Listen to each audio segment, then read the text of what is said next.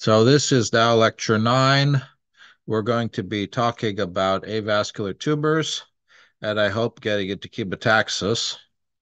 And because a lot of people were not able to do all of the exercises last week, we're going to do a little bit of repetition of some of the exercises to make sure that everyone is able to get them to work. As always, I need to remind you that classes are live streamed on YouTube and available for subsequent viewing. I hope that's useful for people. I know it takes some time to get them edited sometimes, but I hope that the material is useful. So I'd like again to just check in quickly with people on projects. We'll review some ideas about diffusion that we talked about last time, and then we'll come back to the avascular tumor spheroid. We'll go through those exercises. I hope the first few are going to be pretty quick. Then we'll talk about diffusion-limited growth, which is becoming more interesting, and the avascular tumor, um, and see how far we can get to that. And then, depending on the amount of time, I'd like to start talking about chemotaxis, how chemotaxis works in CompuCell, and then do some simple examples of chemotaxis. I don't think we'll probably get through all of that today, but at least it gives you a sense of where we're headed with this material. So if people want to do quick updates on projects, um, maybe start with Pedro and Emma. Do you have anything you want to update us on about your thinking about projects?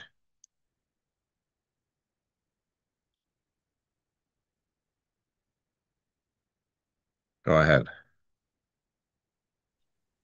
We're gonna replicate the paper that you mentioned. Sorry, I missed the meeting. I actually completely spaced out on it.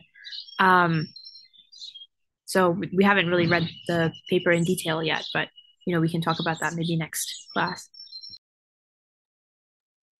Okay, William, Hello, hello, hello. Do you hear me? Pedro, go ahead. Oh, okay. Uh, okay, so lots of weird things here on my Zoom. I'm still trying to figure it out. So yeah, we decided to do the paper replication. It will be more straightforward than the previous idea. And um, if we can replicate everything, replicate at least one or two results from the original paper, and I can show the original paper, but I don't know if we have enough time now. We can do that next week. And if we can do so quickly, the replication of one or two results, we plan to extend it with more sophisticated intracellular models. That's great. Thank you. William? Oh yeah, so last time we just did some coding and I finished the codes and I can share the screen to show you like what I had done. So for right now, like hey, can you see the tweeted? Okay, yeah, I'll put it over here. So it's for CC condensed to condense, non-condensed to condense, and the non-condensed to the medium, so I coded it all and turn it into like because I use for loops for the whole thing, and then for if it's like I'm just if it's condensed, then go to the next one, and just like the neighbor type and things. So after that, I came up with this graph and the cells like in the left side. Yeah, but the problem is like, should I just like get because like when in the paper it's like a really consistent like line, but this one is like kind of cricket with noises. Do I need to fix that or is that okay? Well, what would you mean by fixing it? Like getting like the mean of two values because like when you zoom in it's like jumping up and down. Right. So these are stochastic models, and so there Hmm. is going to be fluctuation in Okay. things like contact area. And so, um, what you'll find is if you run the simulation many times, each time you run it, it'll be slightly different. Yeah. So ultimately, what you'll want to do is run the simulation. You'll have to write a Python script that will run the simulation maybe 100 times, and then And then combine the data sets for all of them and try to come up with a typical result. So that okay. it's something one has to think about. It's not so straightforward. It's not so trivial to do that. But to start with, noticing that there is stochasticity is important and getting a sense of what determines that. You could change the temperature parameter, the fluctuation amplitude parameter, for example, in the simulation, and see how Mhm. how the fluctuation amplitude changes. Depends on that. Okay, yeah. I'll try that. All right. Um, let's see, Jonathan. Hello. Um, I have been looking at for my project simulations of biofilm development. Mhm. Um, it's a little difficult to find papers on it, so I'd love to talk with you about getting a specific one to model, since most of them are computational simulations more so than actual modeling itself. Um, but probably I'm interested in early bacterial development, kind of where the initial growth is happening and kind of how the sequestering of different characteristics happen within the biofilm, like fingerling development and such as aerobic versus anaerobic, and potentially some like enzyme and signaling concentrations, kind of how biofilms form different groupings to carry out different roles and kind of that. So a full simulation of bacterial biofilms is a very Hmm. demanding thing to do. Uh, there are simulations actually from our group, old ones, of Hmm. simple nutrient-limited growth of Okay. biofilm, of a simple biofilm, one species biofilm. And Okay. something you might try would be if you can do that, if you can replicate that old result of the single species biofilm, and that actually doesn't use anything more than effectively what we're going to do today in class. Okay. Although the simulation itself wouldn't run today because it's so old. It's from a different era. But if you could do that, then you could ask the question, if there were multiple phenotypes of the bacteria, either different species of bacteria or else different states of the individual bacteria. They might have a swarmer state and a proliferative state, for example. Hmm. Then you could add that to that basic simulation and extend it. So I Okay. might look at that old biofilm paper that used CompuCell, and Would then that be within the documents on the drive, or would that be something separate that would need to be provided? it's in the list in the CompuCell webpage for um, for publications using CompuCell. Okay, great. But Hayden, maybe you can find it. Look it up for them. It's the one with Poplawski. But if you search CompuCell biofilm, you'll pull it up. There's only one paper, but, uh, and it's a pretty basic. It's pretty basic, and one can do better than that. But it's a start. Okay. I have found the paper. It came right up. Okay, great. Um, and so take a look at that, and I understand that you're looking to do something more sophisticated, but let's start with that and see where we This can go. seems like a great point to start with. Yeah. And that one I know you can replicate because I've done that with students in the past, so I know that one is an achievable. Uh, uh, okay, great. Okay, Santoshi. Yes, go ahead. Yeah, so I have been studying a paper on abnormality of the blood vessels and like tumor cells.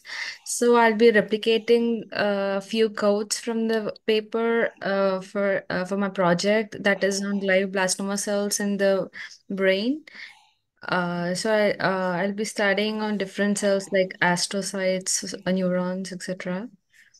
So yeah. So I'd like to look at that paper with you because, again, I think Jonathan and Santoshi both, and also Emma, it I understand why you want to be very ambitious, and I understand for your long-term projects that these things are that these complicated phenomena are of interest. But I also want to remember that we only have 7 or 8 weeks left in the semester. And so I want to make sure that we focus on things that we can deliver in the time scale of the class. If that gives you a framework that you can then use to extend it later on if you feel like it, that's fantastic. And thinking about these more complex problems is a good thing. But for the moment, I think the key thing is just to make sure that we have something that you can achieve in the course of a semester. Since people are working independently, it's a little bit more work for each individual. And so I want to be realistic about what you can achieve. I mean, maybe, I don't know, William and Jonathan could get together, or William and Santoshi could get together and work together as a team. Uh, I encourage people to think about that as a possibility. And so I would like for next week for people to have a little presentation of the key ideas, and maybe even if they have a little demo of where they are with things.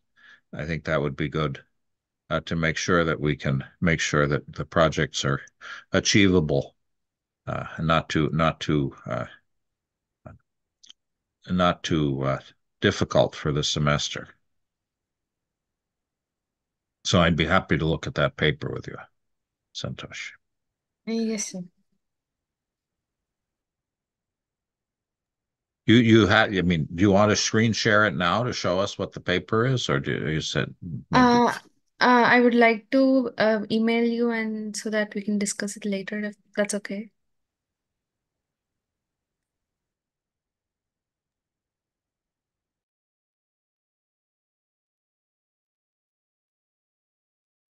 Okay, thank you, everyone. Then, so coming back to this idea from last time, these key three concepts for diffusion, diffusion time, the distance squared divided by the diffusion coefficient, which is the typical time molecule takes to go a distance L.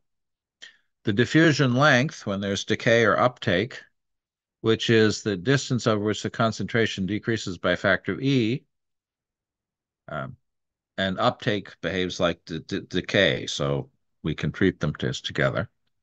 And that is the diffusion length is approximately the square root of the diffusion coefficient divided by the decay coefficient. Or if you had uptake and decay, it would be decay plus uptake in the denominator. And then the equilibration time, which is the time it takes to forget the original concentration, which is just 1 over the uptake rate or 1 over the decay rate. And we looked at the diffusion with and without decay, the linear gradient versus the exponential gradient. And we talked a little bit about how secretion worked. And key things are to think about which cells or non-cellular objects that you've represented, for example, the boundaries of the simulation, which cells are secreting, where they secrete, where on their boundaries they secrete, whether secretion happens everywhere, or for example, only if the cell's in contact with some other particular cell type or medium, and whether secretion happens with a constant flux, constant rate of secretion, or a constant value at the boundaries. And both of those happen biologically. Constant flux may feel more natural, but when you use constant flux, there's no potential limit to the value of the diffusion field. It can diverge. constant value, you know you're never going to get a value bigger than the value of the constant value. And we use the diffusion solver, the secretion plugin, and Python. And in this case, when we specify secretion in those three places, all three of them act, not just one. Okay. And we looked at what that looks like. The diffusion steppable, you have the diffusion in the diffusion steppable, you have a secretion block called secretion data, secretion type, name of the cell, secrete on contact if you want that, rate, or constant concentration. Secretion plugin, the field name, the cell type, and again, secrete on contact or constant concentration. And as usual, if we're going to use the secretion in Python, you have a secretion plugin by itself. You get the field secretor, which is a reference to the field that's going to be secreted into. And we have a variety of options on that. We can get the total amount of chemical in the field. We can get the amount available to each cell, which is a very useful number to have. And we have the option of secreting inside cells at boundary, outside cells on boundary, on contact, and so on.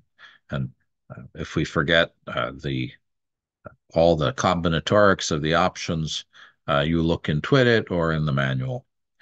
Something to remember is total amount is the amount secreted.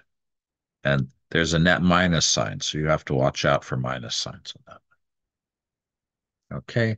The additional thing that we have to remember with uptake is that CompuCell doesn't provide a lot of fancy uptake rules. The basic uptake rule is that you have uptake being proportional to the concentration available up to some maximal uptake rate that saturates it. And uptake operates on a per pixel basis. And so since cells have a lot of voxels, the amount taken up often has to be, you want to normalize it by the volume of the cell. Okay. And so uptake again has that same form. And I'm just flashing these slides to you because you're going to be using these later. And I want people to try to remember the basics of how uptake and secretion work. Okay. We did some exercises with a single cell secreting or taking up a chemical. We looked at the different patterns of concentration as a function of position for the different uptake rules: inside cell at boundary, inside cell at center of mass, outside cell at boundary, and so on. And you see that the profiles a long way away from the cell are about the same. As they get closer to the cell, the detailed profiles change quite a bit depending on which rule I use. Another thing that we want to remember for constant fluxes is that if we have a constant source and a constant decay rate, the equilibrium value, to get the equilibrium value, we set the left-hand side to 0, but make the time variation 0. We'll assume that the concentration is uniform, so that the gradient is 0, and we're just left with minus gamma C plus S is 0, which means that the concentration is the secretion rate divided by the decay rate. And so if you have decay and a constant source, the maximum value will be the source flux divided by the decay rate. And you'll have to use that to scale your problem pretty often. So then we started building the avascular tumor. We said that we're going to have cells that are consuming a nutrient, a limiting nutrient. We're going to assume initially there's a single limiting nutrient in our problem. The cells on the surface are going to see a high level of nutrient availability. They're going to proliferate. Just inside that surface layer, there are going to be cells that have enough nutrient to live, but not enough to replicate. And that's going to be called quiescent cells. And then in the middle, there are cells that have starved so much that they die, and that's called a necrotic core. And those cells typically will disappear. This three-layered structure of proliferating, quiescent, and necrotic is pretty typical of tumors, especially early tumors. Now, the rules for when cells actually proliferate, when cells are quiescent, when cells are necrotic, are a little more complicated. There isn't usually a single limiting factor. Oxygen is important, glucose is important, growth factors are important. And so the assumption that there's a single chemical that's going to determine these things is an oversimplification. But if you can do this for a single chemical, you can do it for as many chemicals as you need, because the computational structure will be the same for adding additional chemical species. So I'd like people to go back to where we were last week, which was the frozen tumor. And so I'd like people either to pull up the code they had last week, and maybe in the chat, for that matter, people can just put whether they have it. So what I want you to do is you can create 256 squared lattice, and there may be some inconsistencies in this in the deck about whether we're on 256 by 256 or 100 by 100 or 128 by 128. 256 by 256 gives you a little bit more room to play. It also runs a little bit slower, and so some years I favor the detail, and some years I favor the speed. But 256 by 256 is reasonable. And then I use a blob initializer to create a concentric rings of cells. You can make the cells 8 by 8. And a single chemical field, we can call it oxygen. We'll use constant value boundary conditions on the edges of the lattice. We could set the initial concentration to 10 everywhere, and the diffusion constant to 30 everywhere with no decay. And we'll create a secretor for oxygen. We'll create a tracking field, which we could call oxygen uptake, for example. And in the Python, we'll create a secretor object for all the cells, and they're going to take up oxygen, 0.1 of the available oxygen. It's actually a lot, as we'll find out, and a maximum uptake rate of 1,000. And then we want to run the simulation with contour lines and look at what the oxygen field is. And the reason we're doing this is that we want to start out, but eventually we're going to be combining secretion, uptake, growth, change of cell type, and death. But when we have all of those things running in the simulation at the same time, it's rather hard to tune it. And so what we want to do is we're going to start out with a fixed set of cells, and we want to be able to define a set of rules that are going to give us a layer 2 cells thick that are proliferating on the surface of the tumor, a relatively thick layer of quiescent cells, and a necrotic core in the center of dying cells. And so to do that, what we first have to do is measure what the chemical field is as a function of the uptake, and then we'll define thresholds for the changes of cell type that will determine what the thickness of the layers are. Okay, is that clear? And so let's give people a few minutes to do this. And if you could maybe, when you've got it in the chat, put in the chat, just I'm ready when you're ready. Again, we did this last week, but not everyone was able to follow last week. And so I'll make sure that everybody is able to get through this exercise. This is one of the fundamental simulations in either CompuCell or PhysiCell. It's one of the basic simulations that anybody doing this kind of modeling does. And so it's pretty important to be able to replicate that.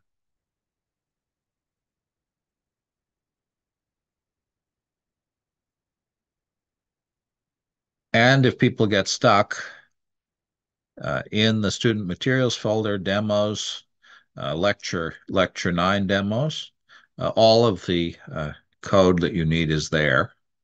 But do give yourself a few minutes to try and generate it on your own before you give up and pull the code from repository. On the other hand, if at the end of 5 minutes or so, 10 minutes, you don't have this exercise done, I'd rather you pull the code and start from that so we can continue together.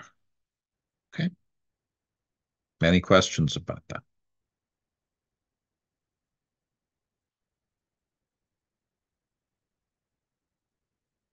So Emma asks, in the blob initializer, how do you set the multiple radii? And that's a great question.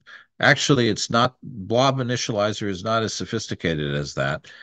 Peter Fife has been writing fancier initializers that are in the new version of CompuCell, but we are not teaching them yet. What you're going to do with blob initializer is actually call it 3 times. The first time you'll draw the outer circle, the proliferating one with radius 100. And then you'll call the next one, you'll draw the quiescent circle with radius 70. And then the third one, you'll call with the necrotic circle with radius 40. Because when you, in the blob initializer, the later ones overwrite the earlier ones. So if you called it in the opposite order, you'd put the little circle in first, then you'd erase it completely with the bigger circle, and you'd erase that completely with the bigger one. So yes, so you want to do that, make sure the order is biggest to smaller to smaller. Could you check my attempt to use the blob initializer? I'm kind of Sure. not getting what I expected. Okay, let's see. Okay. I'll just show.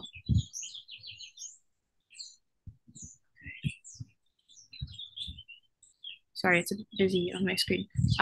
Okay, here's my attempt. Did I misunderstand about the ordering? So you might want to put all of the this should work, but I would get rid of I would put the regions in. I'd get rid of. Oh, like this? Yeah, there we go. Yeah, and the Okay. end steppable, the other end And steppable. steppable. There we go. So that looks all right. You have the Let me- center at 128, radius 100, gap, Yeah. yes, proliferating, yes. This looks fine. Why don't we see what happens? I can always be wrong, but let's see.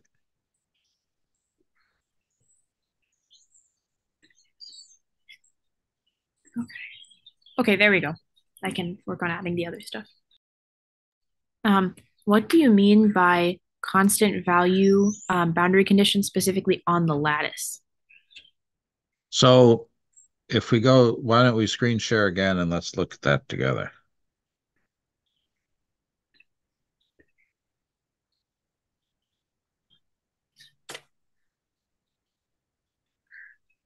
So in the chemical in the diffusion solver, Mhm.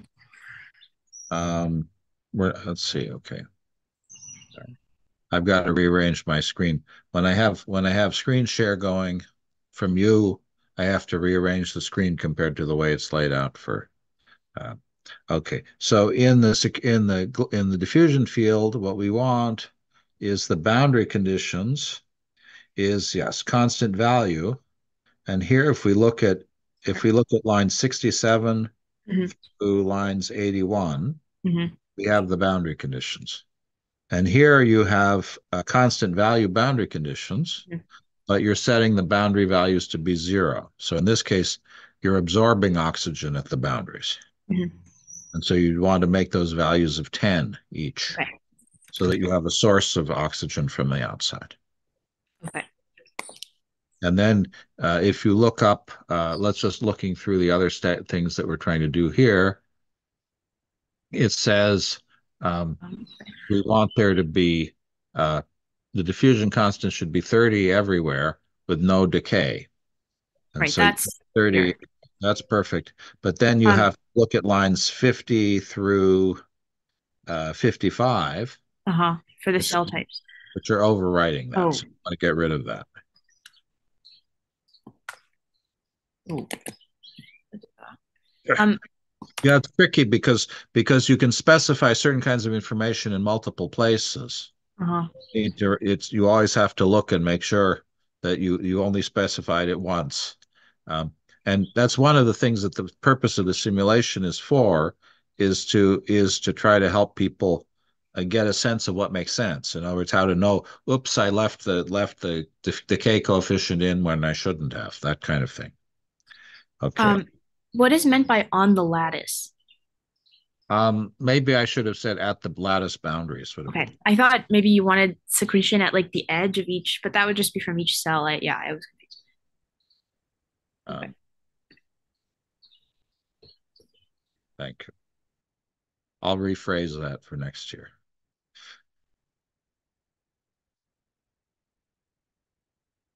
Okay, anything else there that's not clear at the moment?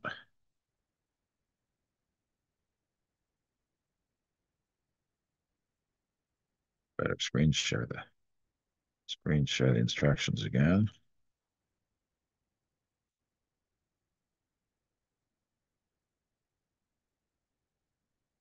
Jonathan, are you able to, is it coming together for you? Yeah, I did look at the demo though That's towards okay. the end, but Okay. I have run it and I'm getting FPP plugins not defined errors, That's not but a, it's that's a warning. running. The Yeah. FPP not defined is a warning and it doesn't do anything. So Yeah, so I'm getting steps. I'm seeing gradients begin and form right. and whatnot. So Okay. What about Santoshi? How is that going for you? Yeah, I'm trying with the blob initializer, so I'm trying to run the code. And William?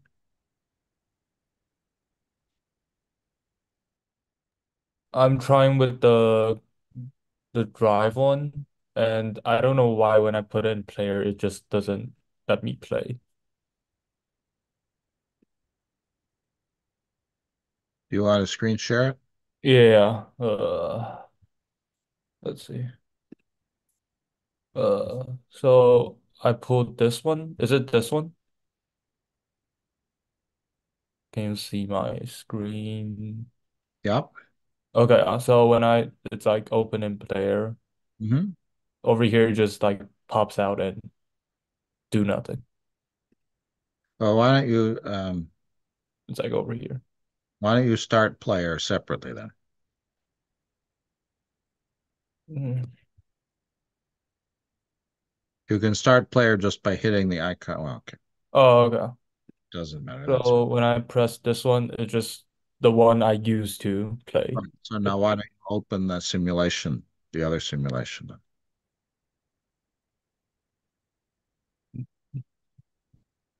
So What? It's like go to player. uh-huh.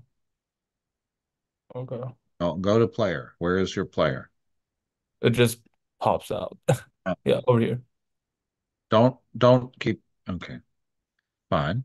Now in player, go to file,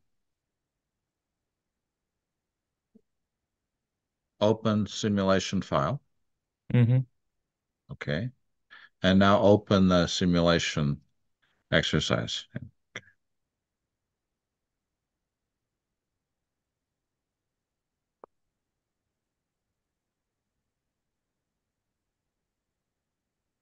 No, but you have to know whether you're pointing to a zipped file or an unzipped file. Did you unzip it? Yeah, I unzip it. Okay. Well, you're pointing to a zipped file. Okay, wait. Isn't it isn't it just like unzip this one?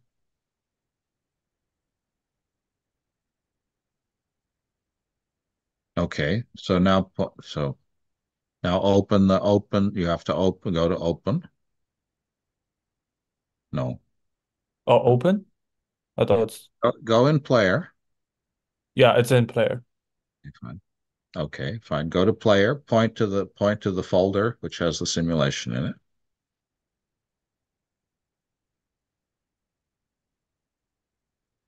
Okay. And now yes. Now click play. Yeah, it just break down. Hmm. Okay. Yeah. Okay, so the problem is that you have to put the simulation folder into a directory where you have write access. Oh, okay, yeah. I'll try to do that. Now, why don't we do it together? Okay, yeah. Why don't you So copy the simulation folder to your desktop?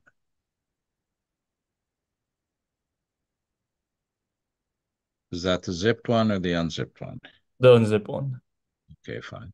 And Uh, now Compute cell. open that with your player and Uh, run it.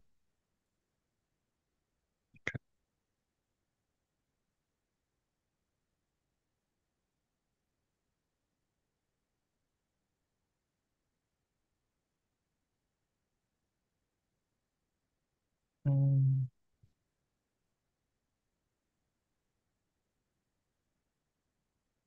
okay.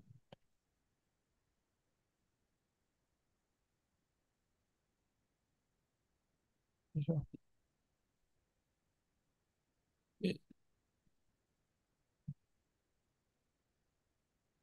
Sorry, Emma, I should have suggested that earlier. I normally make that suggestion at the beginning of these things, and I forgot to say that today. Okay.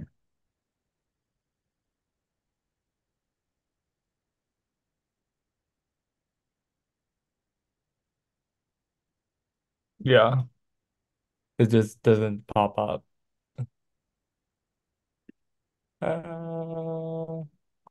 Yep. Well, what are the errors? What is the error it's showing? It doesn't shows any error. It just like the terminal. It like attempt to write a readily database. Read-only database. Mm-hmm.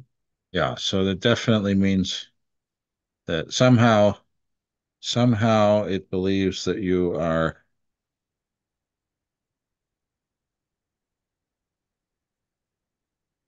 configuration setting.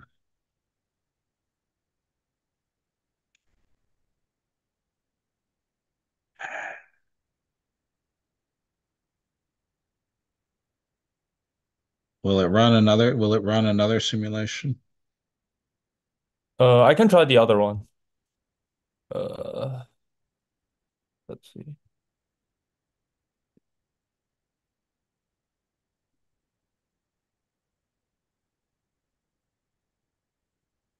I mean, this isn't a CompuCell problem. It's a issue of the way you've got your directory structure. Okay. I don't know quite what to tell you here. Um, I don't know. Hayden, do you want to try to go into a breakout room maybe and try to do some debugging here? If you have it working, either because you've written it already or because you've downloaded the existing code, you can, and instead of waiting, you can try changing the uptake fraction and the maximum uptake, for example, and seeing how that affects the field and the amount available per cell. If you were interested, you could try changing the size of the cells, for example, the initialization, uh, or the level of the oxygen field. So there's a lot you can explore even with this very simple simulation.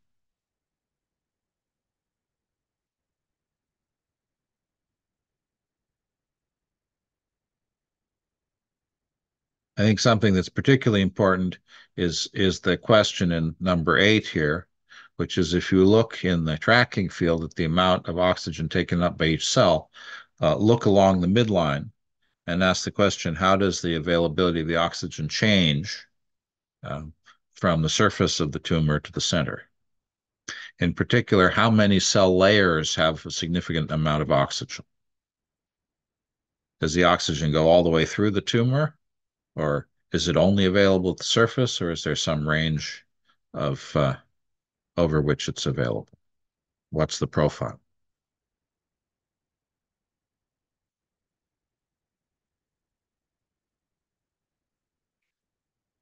Emma, how's it going? Stuck on tracking fields.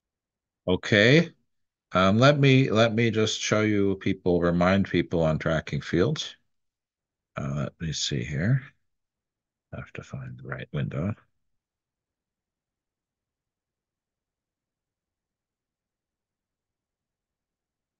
Are people seeing my Twitter?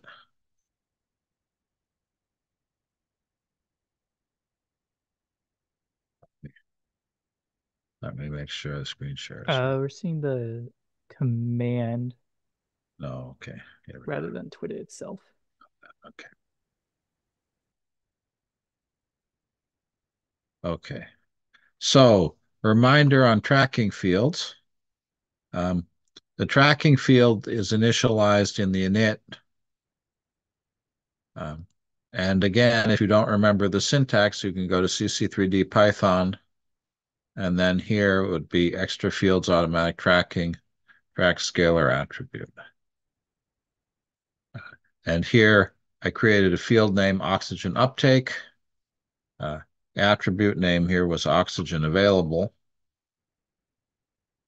Could you quickly explain what field name and attribute name refer to and whether they have to already exist when you initialize the tracking field? So the tracking field has two components, one of which is it's going to be something that you can display in player. And so the field name will be what will show up in player. And you can give that any name provided it's not something crazy like weird characters or starting with a number or something like that. Attribute name is going to link that field to a dictionary key for the cells. And so this name, again, can be any legal string. And in Python, the string really can be anything. So it can be any sequence of characters except an empty string. And so I first create the tracking field here, name of the tracking field, the attribute of the cell. I could have used the same name, but I didn't because I thought it was confusing to have them be the same. And now here I define a secretor, which is going to say I'm going to be taking up oxygen from the environment. And then I go over all cells and I do a secretion uptake inside cell total count, which returns the amount uptaken. 0.01, the fraction of the available amount uptaken. 1,000, the maximum amount I can take up. And then I copy the amount of that, which is res.total_amount, into cell.dict oxygen available. Notice oxygen available here matches oxygen available here. And this minus sign because the amount taken up returns a negative number.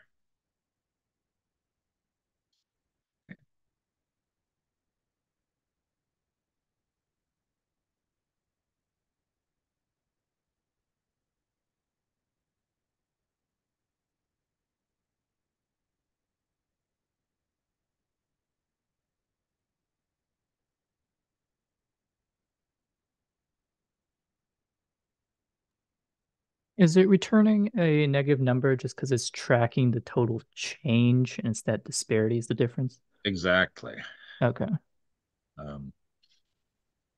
I would prefer it if the default were the other way, but since it was set up like that 10 years ago when we did it the first time, we don't want fixing it would break everybody's simulation. So we're stuck with You'd have to it. change everything or you can multiply by -1. So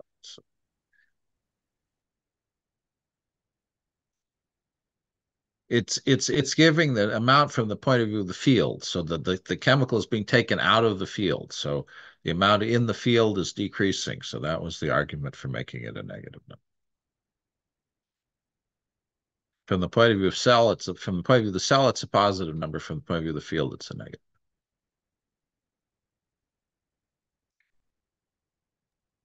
I guess just as a general design philosophy, is it better to think of things as in totality rather than an individual part then? Well, I think that was the argument. Here we were thinking about the total amount from the point of view of the chemical field. I'm not sure there's a better or a worse.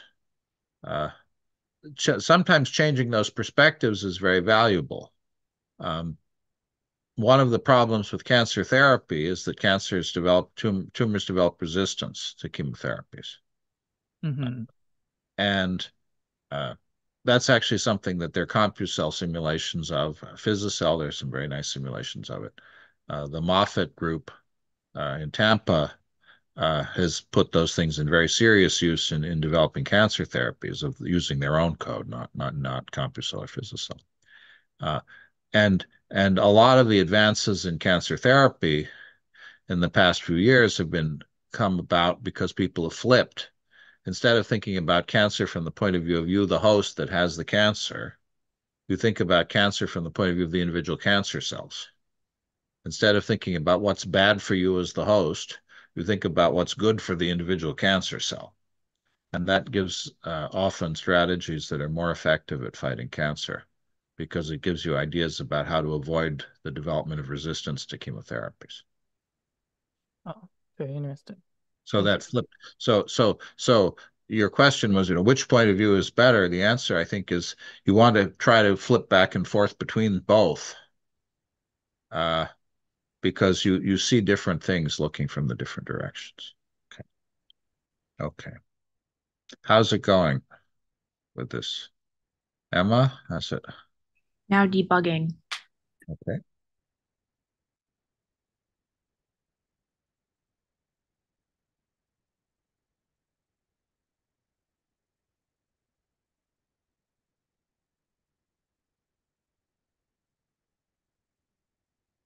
So William, I guess Hayden was able to get things working for you. Yep, I got it. It's like I could open the files with it unzipped, like zipped. I couldn't open it with it unzipped. So it's like I need to open it with the zip file. Okay. So maybe Macs aren't unzipping properly. Maybe they don't like a Windows zip file. Yeah. Well, as long as it's working now, that's what matters. Mhm. Okay, Santoshi, how's it going for you at this point? I'm working on the steppables. Okay. Uh, This is the only steppable that you need, is the one that's on the yeah, screen. I'm just trying to correct it. That's it. And again, I think in the interest of time, I'll give people another till 5:50. And if you haven't gotten it by 5:50, I think then I'll ask you to download the example file so we can. Could you just check on the output that I got when I tried to print the secretion result? Okay, Tell sure. me if it looks normal.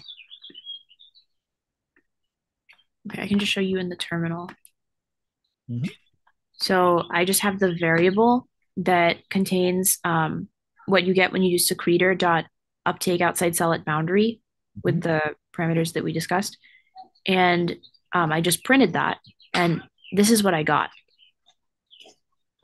here, I think. Let's see, where is it?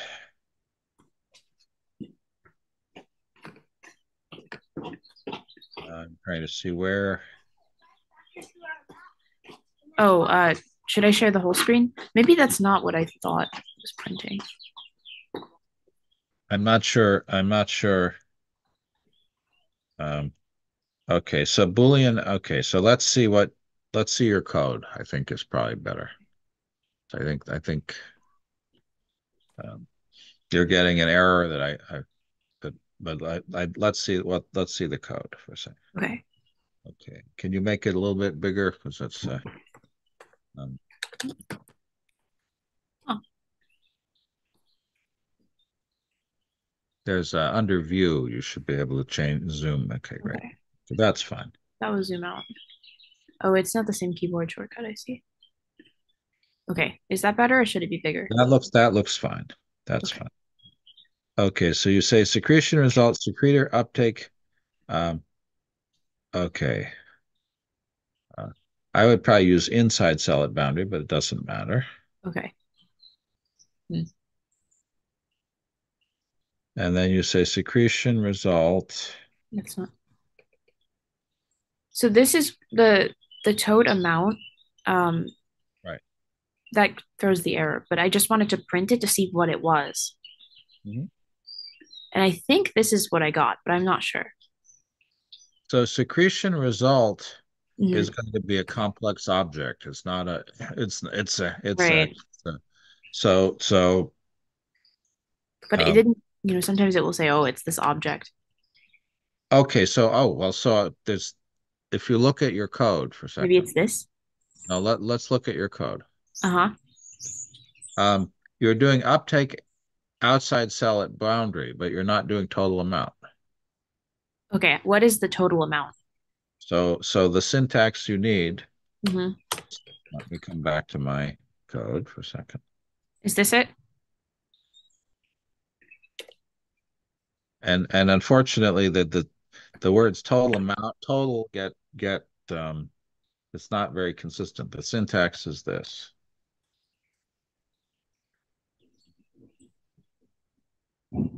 Oh. Okay. Oh, it's total count. I see. What does that mean? I missed that part of the class. Okay, so I guess I zoomed past it a little fast this afternoon. So there are a lot of different possible options for secretion. You can uptake. You can uptake inside the cell, outside the cell, at the boundary, inside the cell, on contact with this, and so on. Another thing is, do you keep track of how much you took up or not? Mm-hmm. And so total count tells it that it should report how much it took up. If you don't do total count, it does the absorption, but it doesn't keep track of it. Okay. And you could say, why wouldn't you want to keep track of it? But that's a long story. So that's probably the issue. I was asking for the total amount, but it hadn't recorded it. Right. That's right. Now it'll work. You need to print it. All right. And the thing that's a little bit strange is it's total underscore amount, but it's total count in the name of the okay. Okay. So did that run now? Let's see. Okay. Is it crashing or is it running for you? Well, I click play and wait, yeah, it's running. Okay. It's a little slow. Now let's look at oxygen uptake. There you go. Okay, and you'll have to hit run again after you change the fields display. Notice. Okay, so that seems to be working. I'm not sure why the minimum value is, why the max negative and the min is. Do we have our minus? Yeah, I forgot that. That's what it is. After I changed it. Okay. And for people who are stuck, please download and run the demo. So there we go. So okay, so now we do oxygen field. There we go. And so this is okay. And you can always create additional display windows. So you can have three or four of them if you want to monitor all things at once. Okay, great. The button, if you look at it, if you go all the way to the right in that menu bar that you're in now, no, well, not sorry, in the player bar, the player menu bar. No, where you just there you go. Yeah. Go up that one. We'll create a new window. Yeah. Oh, well, I don't think it liked that. Oh, that's interesting. Why did that crash? It did quite unexpectedly. Right. Not all right, but okay. Well, actually, it might. Okay, well, now it's fine. I can make one window for each field. Right. I was saying it's convenient to have one for each.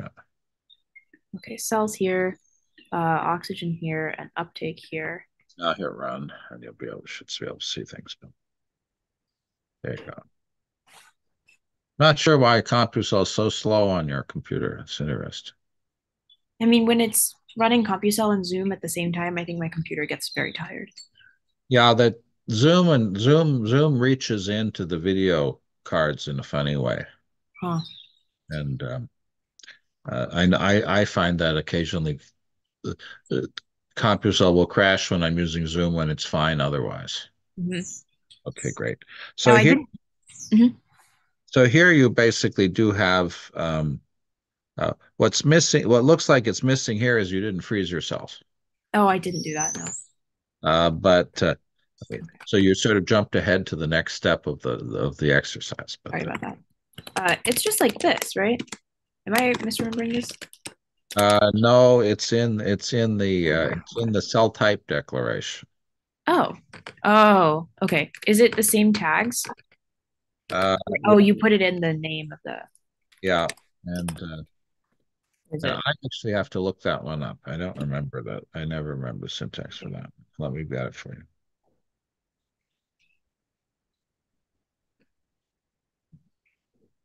Yeah, that's not.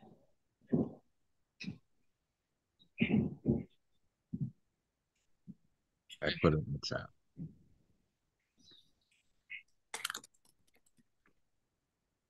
Wait, I don't want to freeze the medium.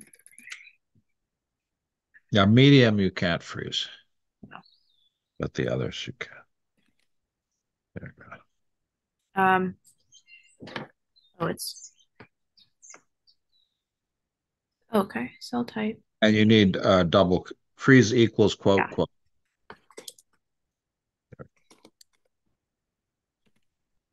Okay. Now let's see what happens.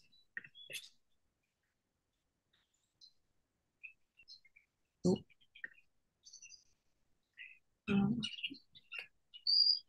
Wait, I need a new window on. Okay. Okay.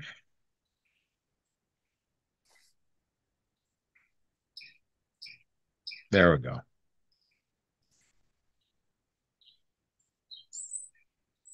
So now you can see what the amount taken up by each cell is in that oxygen uptake picture particular. You can read it off from the. Uh-huh. Yeah, so obviously there's no uptake where there are no cells. There's a lot of uptake right at the edge of the tissue. And then in the middle, there's just this middling amount. And you want to keep track of those numbers. Let it run for a little while.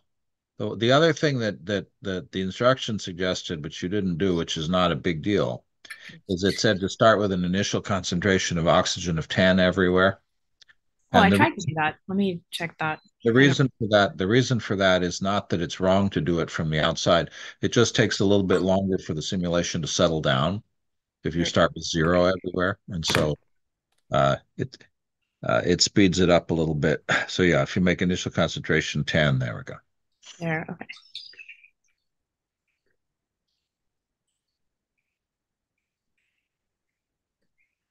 Okay, so I think I see it there in the background.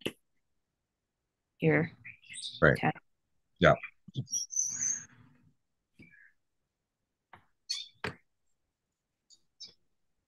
Okay, And there. now it'll be, it still takes a little time to equilibrate, but it equilibrates a little faster. Yeah. Okay, great. Does anybody else need help getting this going as everybody else has it? Anybody? Thank you. Okay. No, well, thank you, Emma. It's great. I really appreciate people who are willing to try things together because I think doing the coding and showing where you get stuck helps everybody in the class. So I really do appreciate your being willing to do that. Okay. Professor, I'm getting an error with the secretor. Could you please help me? Okay. Why don't we take a look together?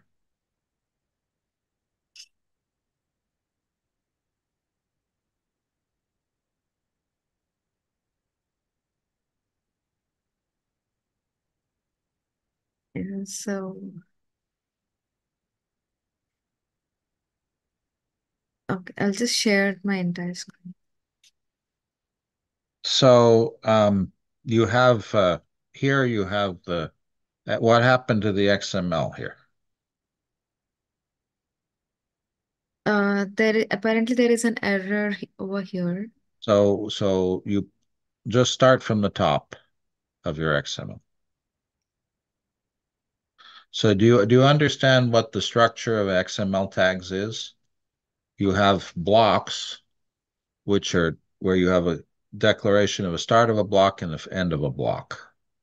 And so here you have a metadata block, a POTS block, and then if you look in line 21, you have a plugin called cell type, but then you've pasted the blob initializer in the middle of a block. So when you add a block in XML, you always have to put that in a place where it's not overwriting something that already is there. Okay.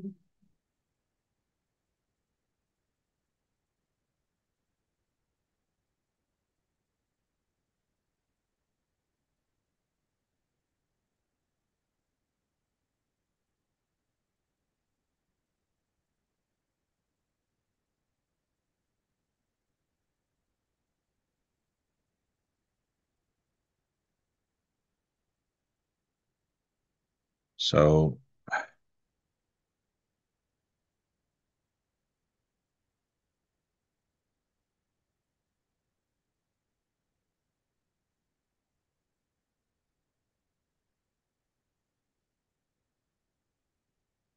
So no, you have to move that. So I think it would be helpful maybe to review the basics from lectures 1 and 2 of the class. We can go over this here again, but this is something we covered at the beginning of the semester. So you have your cell type declaration here. You have a typo already in line 22 because you can't have an unmatched caret. Okay. So you're going to have to get rid of line 22. You have to erase line 22.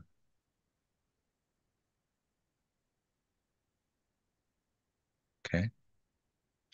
Now you have your cell types, and you only have one cell type. You haven't declared the other cell types.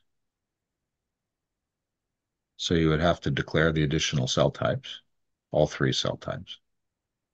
Okay, then I'll work on it then. So why don't you please load the example that I provided.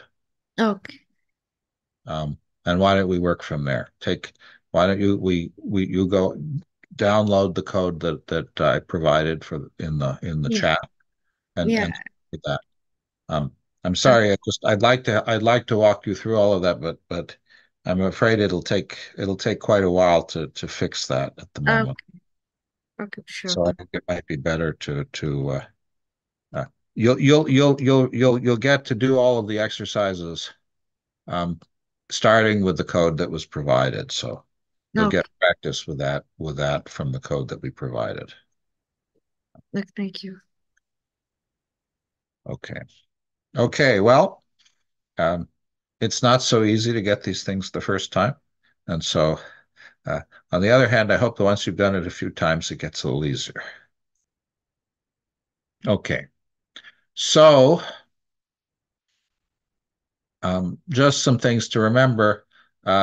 This, when you're going to refer to a chemical field, you have to get a field reference for secretion. So here, self.get field secretor is important code because that's how you refer to the code, to the secretion. And then we were using secretor uptake inside cell total count. This is what Emma was, you need the total count there to tell it to report the total count.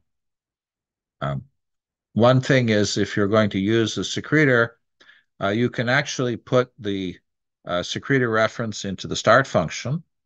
It runs a little bit faster, but if you want that to then be available later on, you have to self-dot it. That's very Pythonic. So in this case, we got the secretor each Monte Carlo step, but we don't have to get the secretor every Monte Carlo step because the oxygen field doesn't change. So we could put it in the start function, but if we want it to be available outside of the start function, we have to do self-dot.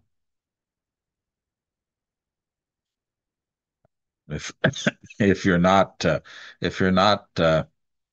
Pythonic and remember the self dots, then for scoping, then I wouldn't worry about it too much. Okay. And so you should have gotten something that looked like this, whether with the code you wrote yourself or the downloaded code. And I think, Emma, you had that, looked like that for you. Okay. And so the next thing that I was hoping people could do is last time, remember, we learned how to plot as a scientific plot the value of a concentration. And so what I'd like people to do is create a plot, which is the oxygen concentration along the midline of the simulation.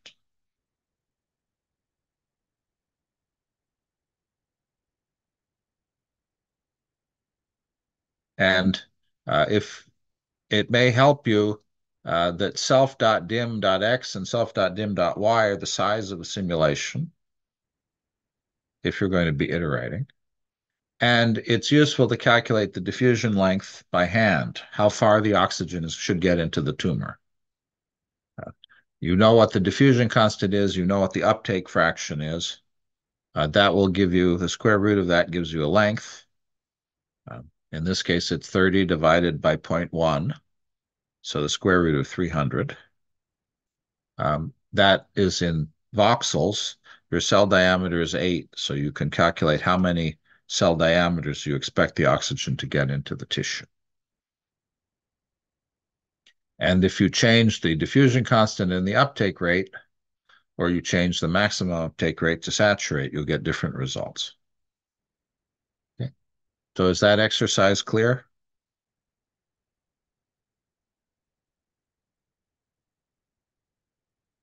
And again, if you get stuck here, we have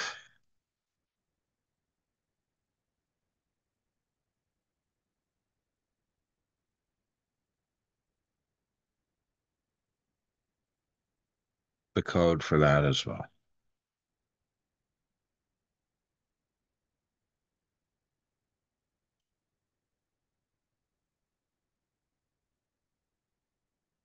But this isn't too bad an exercise. You have to create a plot in the start function using the code snippet in Twit. And then you have to iterate over the lattice and read the field value and plot it as a function of position.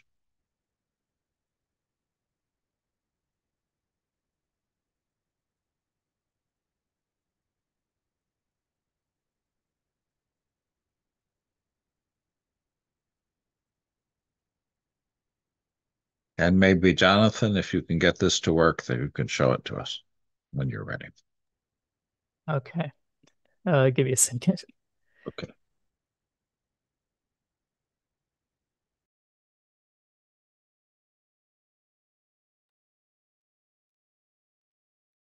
One problem with lecturing by Zoom, I don't cough on you is a good thing.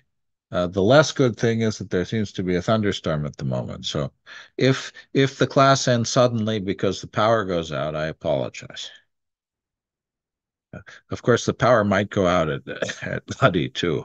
Although it's really raining heavily here. It's coming down. I think the university power is a little more reliable than the city power, but I can't promise.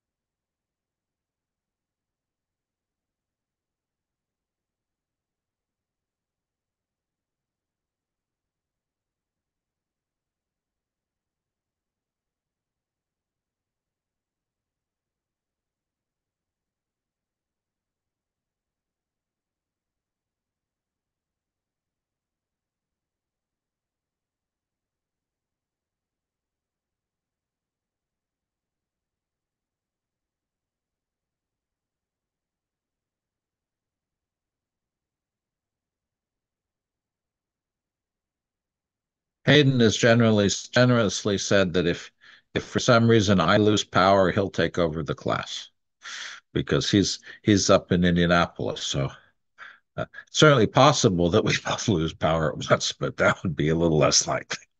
We had our rainstorm a couple hours ago. I don't know which way this one's headed.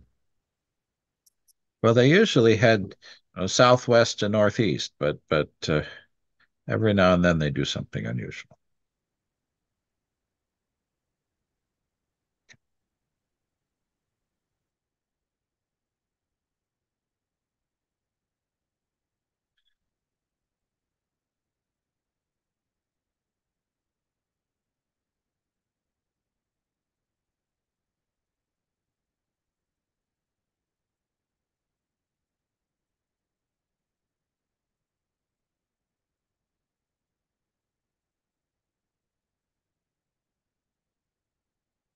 Pedro says that he's doing these exercises both in CompuCell and in a different modeling framework. So he's doing paired exercises where he's doing it in CompuCell and in TissueForge.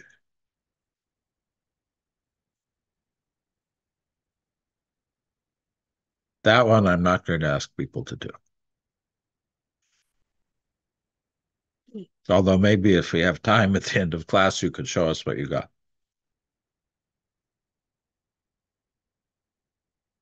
Oh, that and CC3 Python API. Okay, sorry. I thought you meant you were doing it in TissueForge.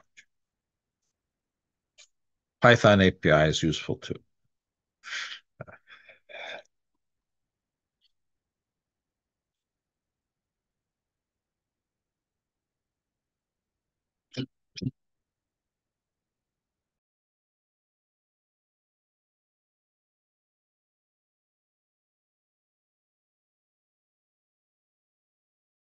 So this is what you're trying to get. You're trying to get the oxygen profile as a function of position.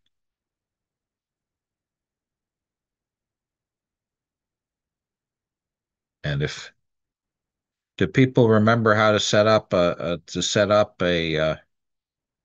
scientific plot, or do people want? Okay.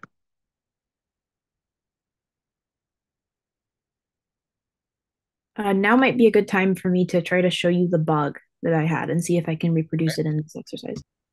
Okay.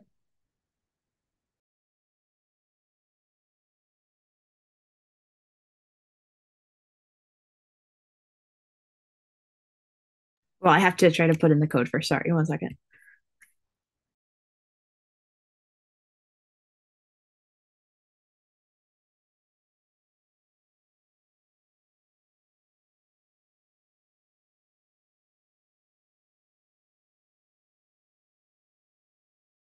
And I gave the result of the previous one, which is if you do the hand calculation, the diffusion constant is 30, the decay constant is about 0.1, square root of 300 is about 17.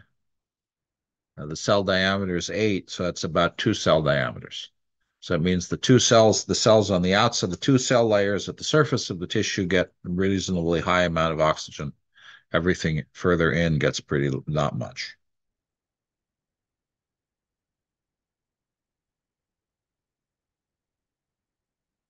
And again, I put a link to the demo if you're having trouble getting it to work.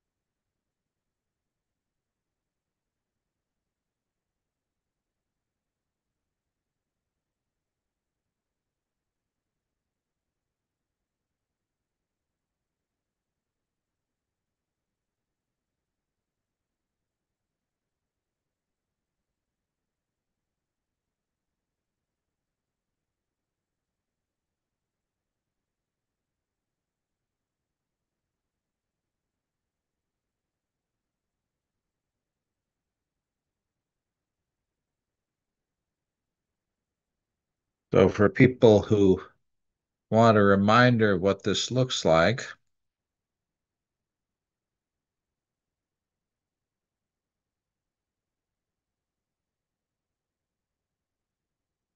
here in the start function, I create a plot window, oxygen concentration.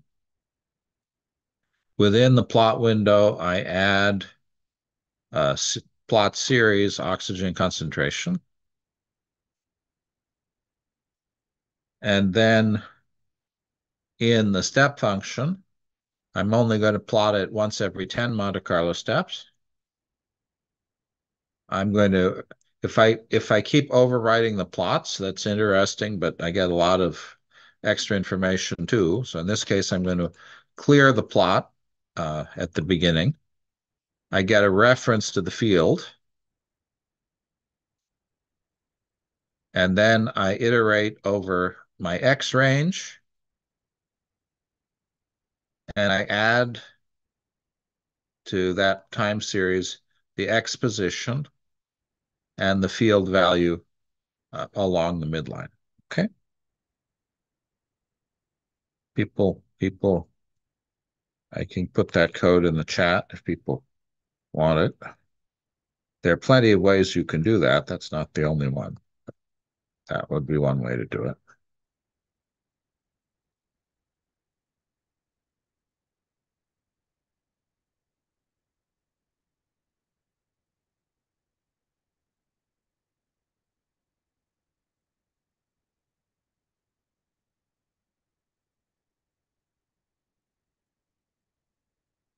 Is that working for you, Satoshi?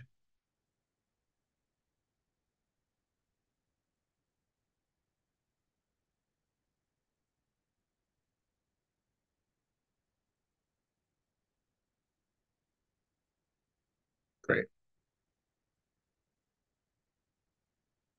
Does everybody have a version of that working? Or people need more time?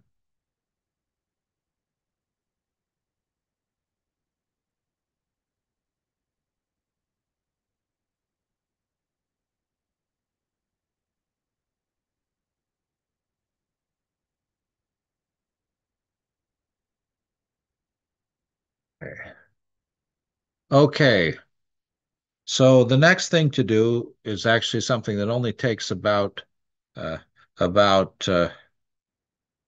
2 minutes because there's no coding involved, which is we calculated that the oxygen is only getting 2 cell diameters into the tissue. And so now the question is, if I change the uptake rate, what do I have to do to get the oxygen to go 4 cell diameters into the tissue? Do I have to make the uptake rate bigger or smaller? Somebody.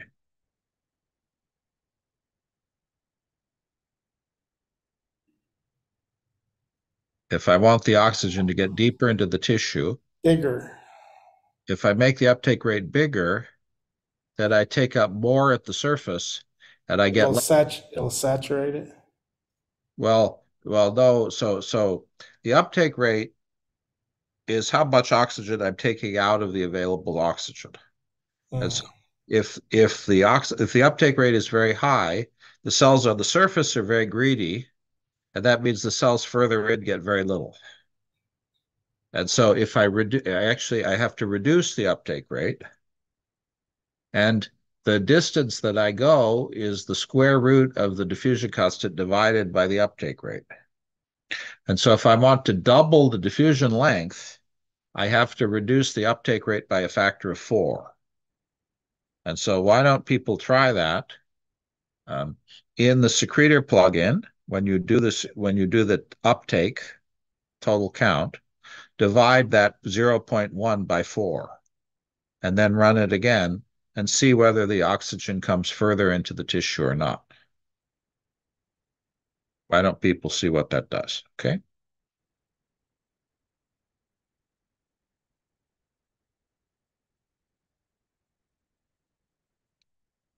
Did that work for people?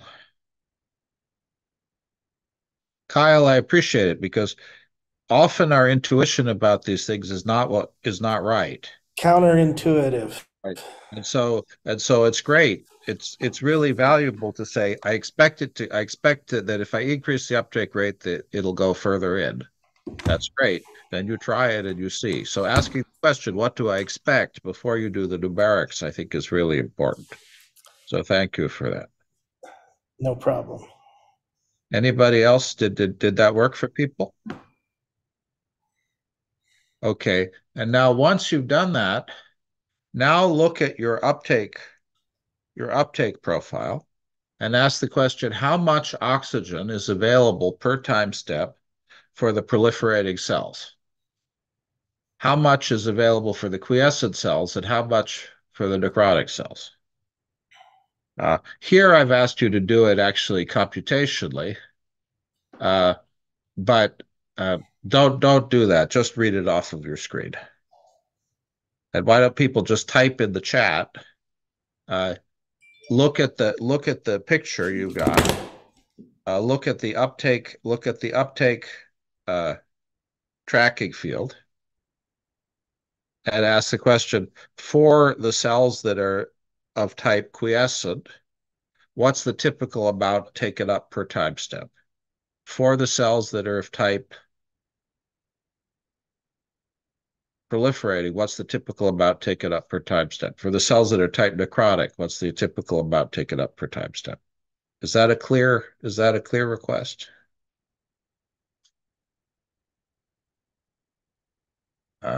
Maybe somebody, if somebody has it running. William, do you have this running? Yeah. Okay, so why don't you screen share it and we can do this together. Okay. Mm-hmm. So, okay, so I Okay. think it's over So here, right? no, you don't have to change any code. Well, maybe the code that you might change is the uptake rate. So let's see at the uptake rate. You mean over here?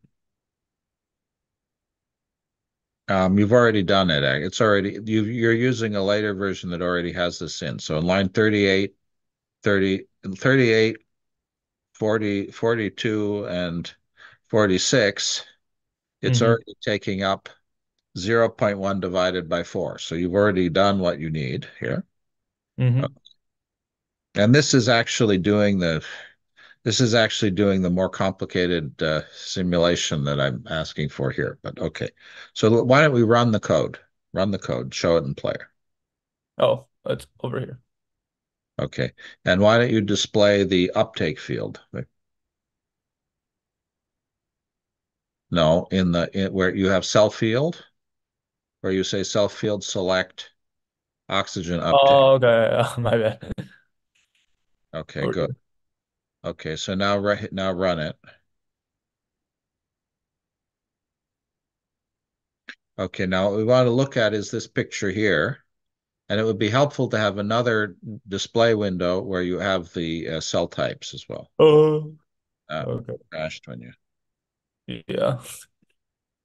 That I don't understand. I don't understand why adding the window seems to cause a crash on a Mac.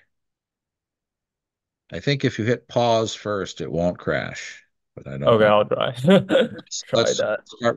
start running it again. Run it again. I think I need to restart. Wait for a sec. Okay. Feedback with uh right here. Okay. It should remember what you were running. No, you're trying to unzip it again. All right. Well, no, you're trying to. Hmm.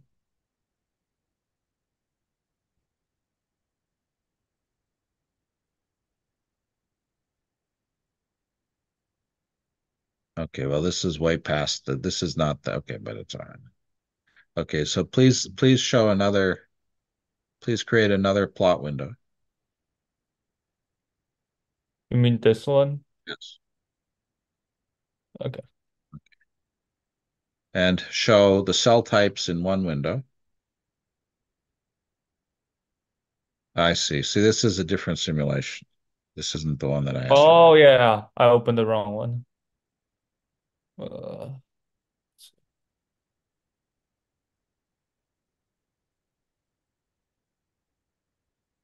try this one now.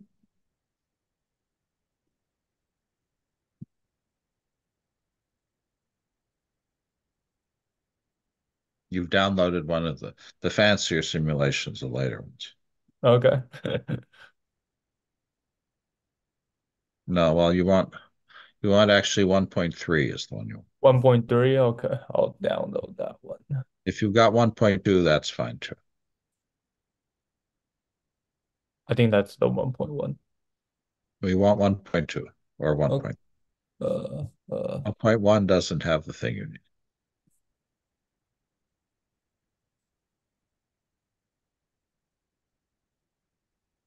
Wait, let me got it downloaded. Well, he's doing it. Does somebody else want a screen share, perhaps? Emma, do you have it? I'm making some changes right now, so maybe in like 1 minute I can run it again. Or Jonathan, do you have it? Or Pedro? So are you asking for the plots? I just want to see the uptake tracking field. I think I have it. So I did this plot, which is the total amount per cell.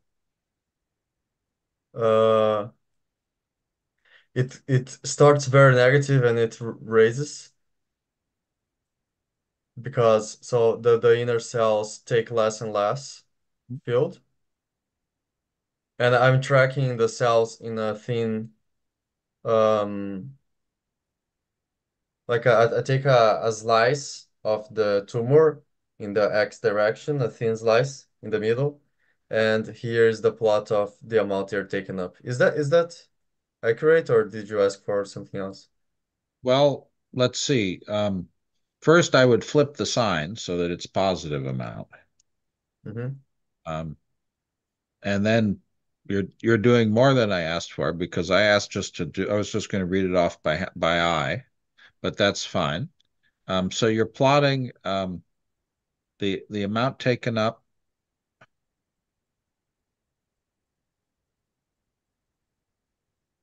So one thing, why don't you float go in your graphics window for the oxygen field? Why don't you float the display? Don't make it 0 to 1, since the field value is 0 to 10. Just in your settings for the Here? no, for the field, for the oxygen field. So, it's my maximum is 1 here. I set the Right. boundaries. So change. Oh, you okay. So your field, you didn't set the concentration to 10 at the boundary. No, I set 1. Okay, fine. We have to multiply everything by 10 then to match. Okay, fine. And what are the uptake rates and the diffusion constant? Um, 0.001 So uptake. it should be 0.1 divided by 4. And the maximum should be 1,000. Yeah, it's never gonna reach either, I guess. Okay. And then what's the diffusion constant in the XML? I set to 0.1, the It's default. supposed to be 30. And then get rid of the diffusion coefficients and the decay coefficients in 74 through 79.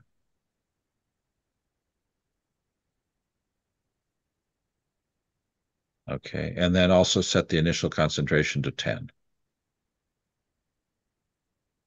And boundaries too? Oh, well. Yeah, why don't you make the boundaries 10 so it's the same as everybody else's? Otherwise, it'll be confusing. Okay. And Okay. the same for Y.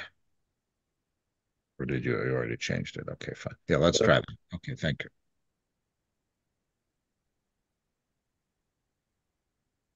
Okay, great. This is good. Perfect. So let's let this run. And we can now see that approximately how many cell diameters does the chemical get in? Well, we see the outer ones get 5, and then the next layer gets 4 point something, and the one inside that is I'm actually a little bit puzzled by what's happening here. Let's see. Is this running? No, it's stopped. Yeah, I Right. stopped because it reached steady state already. No, it hasn't. I don't think. I mean, I don't see any change in the graph anymore.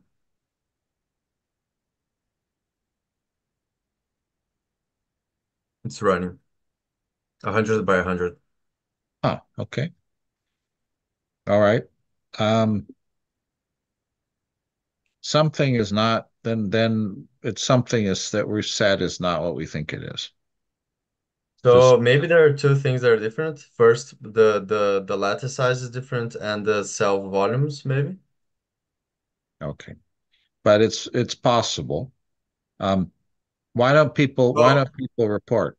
For me, I think I know what's going on. let me just give you my results and we'll move on. We'll move on from there. This is why I wanted. I'm using uptake inside cell. That's right. Uptake inside cell is correct. All right, so it's not boundary. No. Okay. So what I got here when I ran it was that the available oxygen per time step for proliferating cells was about 7, for quiescent cells was about 3.5, and for necrotic cells was about 2.5. What did you get, Pedro? Um, Let me see here. So my necrotic cells in the got 3. Okay. My quiescent cells, they are 30 is 4. And my proliferating got almost 5. So I'm sort of surprised that there isn't a bigger difference between proliferating and quiescent. But if that's what you got, that's fine. What about other people? Did people get what did other people get for available oxygen for proliferating, quiescent, and necrotic? Alex, did you try it? Yes. I said I wasn't going to call on you, but then I'm calling. Proliferating It doesn't have to be exact. It's just an approximate. necrotics about 2.5. Yeah. Quiescence 3.77. Yeah. And the proliferating's 5. Okay. Okay. Anybody else get it? I'm getting kind of similar results to Alexander. Okay. Great. Okay. You probably want to write those numbers down because you're going to need them for the next step. Maybe screenshot it if you like. Again, if you set things slightly differently, if your uptake rate is slightly different or your configuration is slightly different, your numbers will be slightly different. Okay, so now now things become more interesting, and we'll do this one exercise and then we'll take a break. Now what you want to do is you want to change the cell type. So you've got a line where you read the amount of oxygen available to the cell.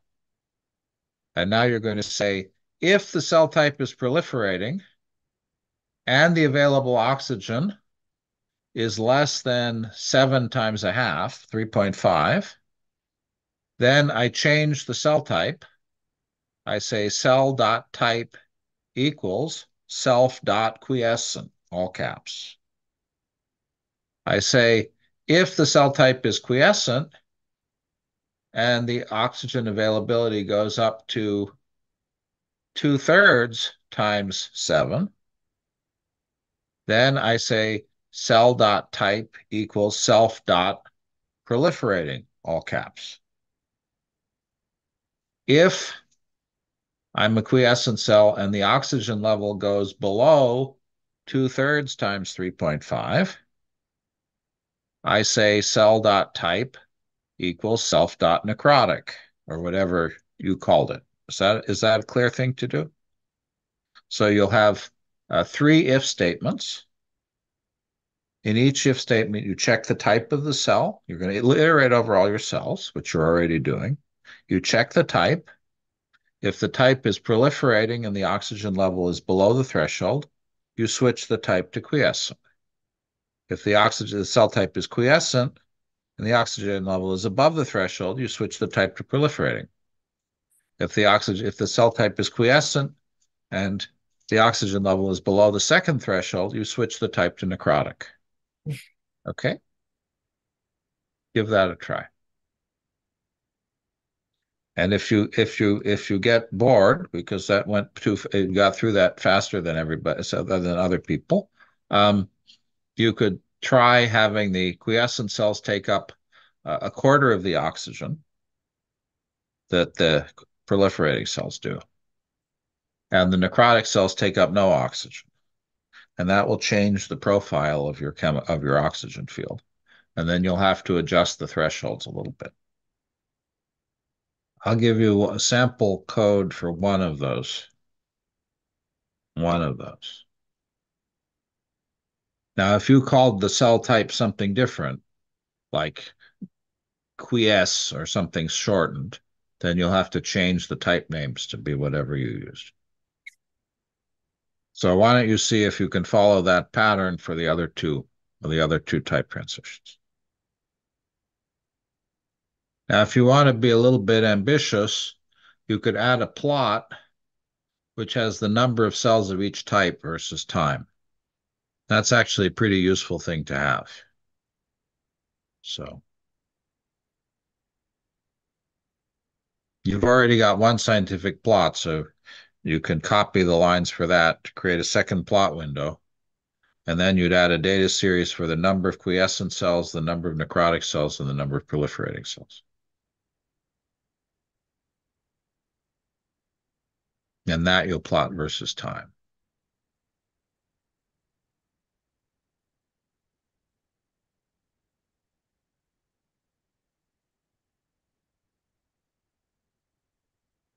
Did the code I provided work for people?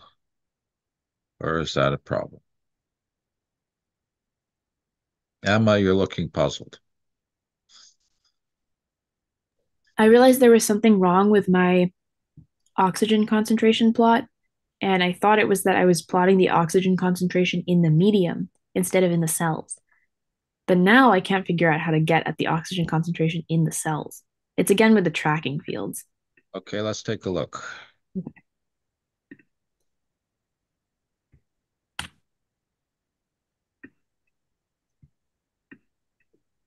So I'm trying to figure this out.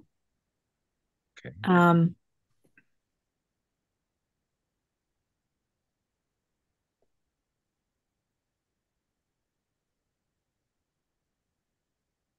Right, so this doesn't make any sense. I need to be, I guess, looking at each cell then. No, well, so the plot you're plotting is the oxygen concentration position, which is fine. What Pedro showed was the uptake rate per cell. Oh, okay. Which is something that's useful, but wasn't what I asked to do. What was more than what I asked for. It was a little more extra. Okay. So what you had before was fine, which was just, yeah, there you go. That's fine. Yeah. And now let's look at the cell types. Okay, let's just see it run here. Oh, it's an indentation thing. I knew that was gonna happen. The joy of Python indentation. Yeah. Okay, I can't even see if these are okay.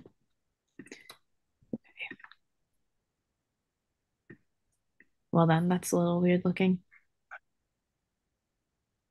We've lost some of our cells. Yeah, so it looks like we only have the oxygen uptake. Why don't we start from the beginning and just hit step function so we see the initial condition? Okay. Okay.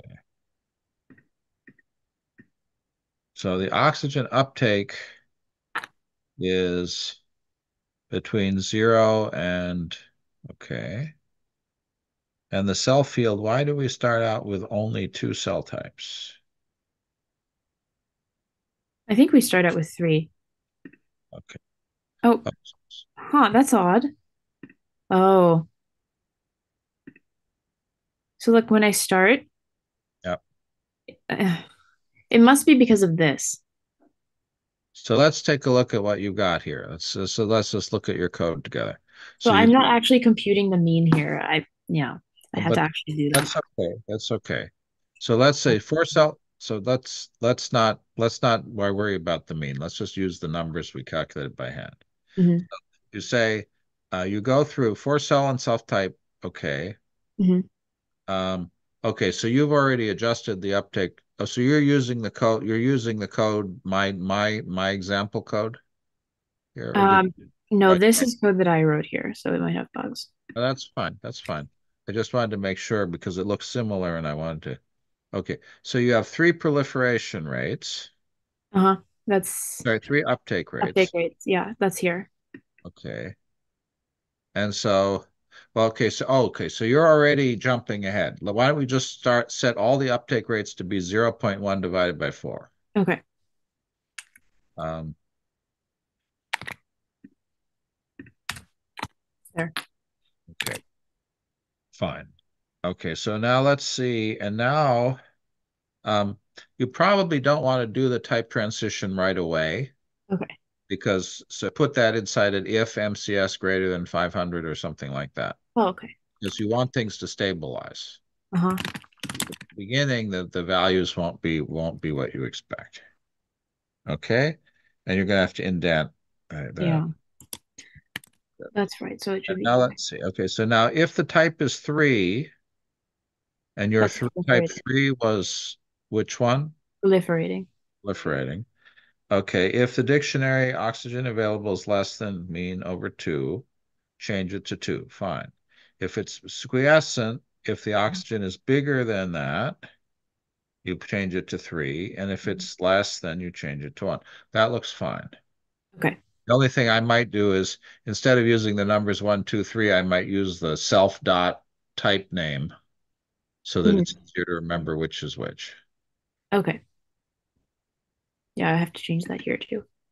I mean, it's not wrong to do it that way. And you have to look up what the name was, but to me that's a little bit easier. Now, if you look at the oxygen concentration, at the moment that's almost constant, right? It's it's nearly the same everywhere. If you Hmm. look at the field, the min is Yeah. 9.7, max is 10. Mhm. So let's let that run for a while because it's going to take some time for that to equilibrate. Basically, this isn't very interesting. At the moment, all cells would become proliferating, right? Because they all have lots of oxygen. Hmm. Now the concentration in the center is going down. Hmm. And so now it's going to become meaningful that they're different levels. Okay. And let's see, where are we here? 60, 70. Boy, it runs slow on your computer. I'm not sure why it's so slow. Anyway, let's only take us a few minutes.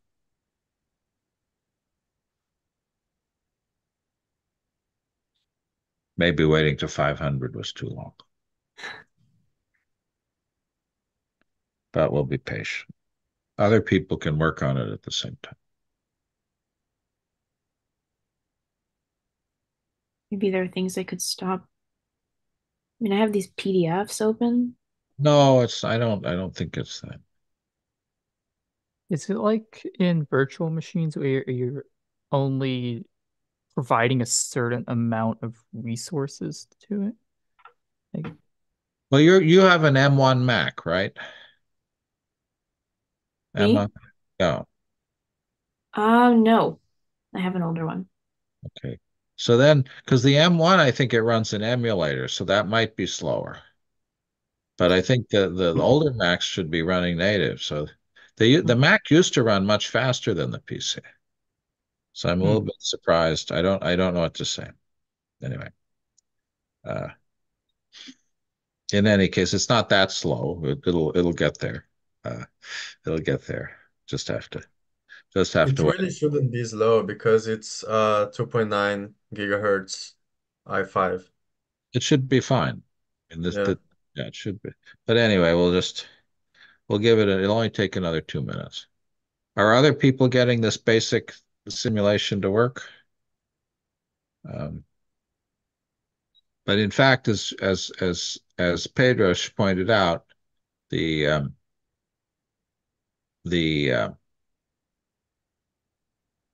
equilibration doesn't take us that long. I said 500, it's already equilibrated by 200.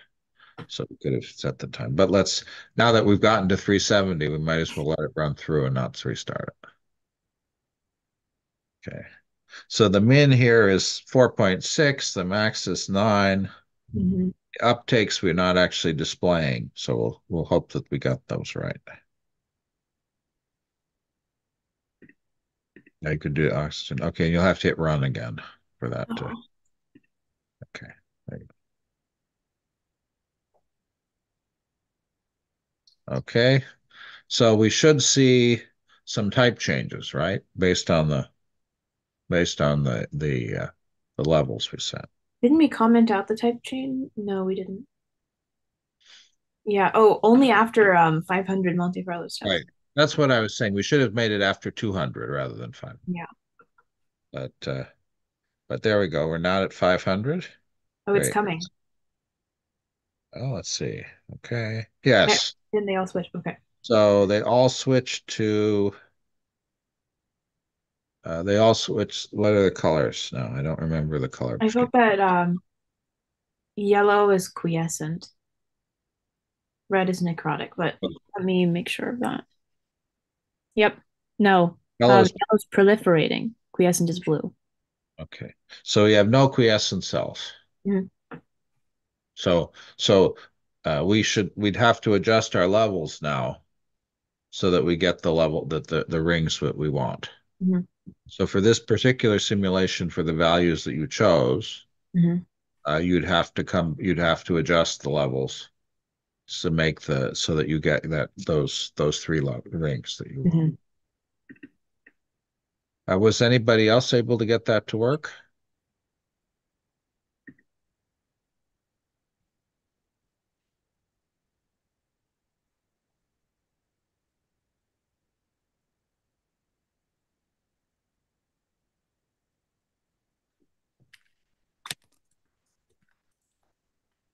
Okay. Well, we've run over by a little bit in terms of our break. So why don't we take a 10-minute break, and we'll come back and continue at 7 o'clock. And if you've got it working, that's great. If not, please download the 9.1.4 so that we can continue from there. I'll put the 9.1.4 in the chat. And if you've gotten ahead of yourself, then you could try doing what Emma was trying to do, which is changing the oxygen uptake levels for the different cell types. And you'll find that after you do that, again, you'll have to change the thresholds. Using the thresholds to change the cell type is actually a little bit tricky. And so it's very commonly done in this kind of simulation, but it's actually tricky to make it work. And that's what we're exploring here. Okay. All right. Were people able to get this to work with the type switching? What did you find? Anybody want to show what they got?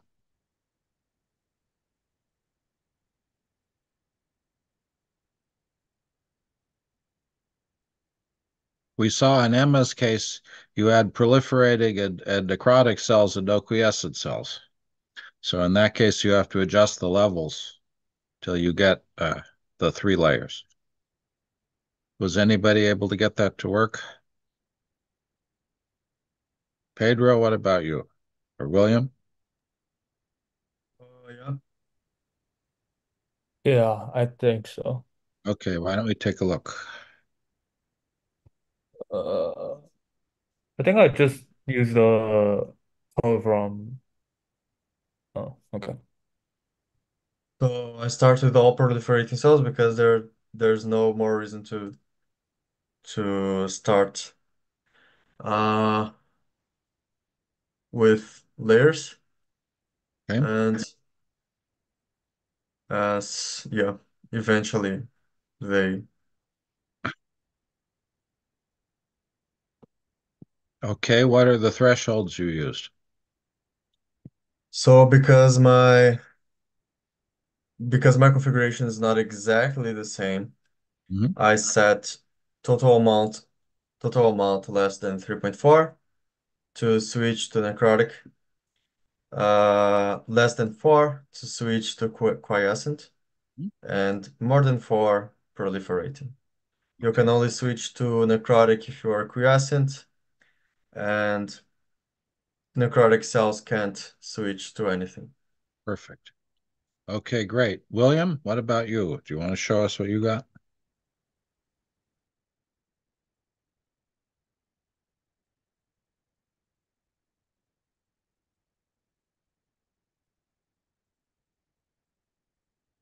Well, sorry, William, did you want to use, you were going to show us as well.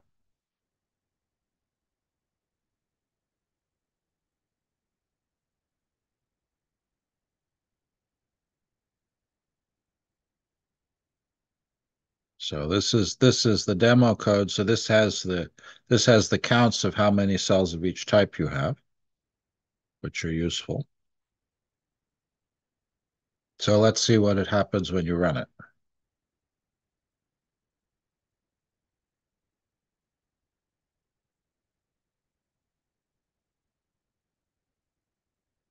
Okay. So in this case, you have a lot of proliferating cells and not very many necrotic and quiescent cells. What would happen if you changed the threshold so that if you wanted to have fewer proliferating cells and more quiescent cells, what would you have to do to the thresholds? How would you adjust the thresholds?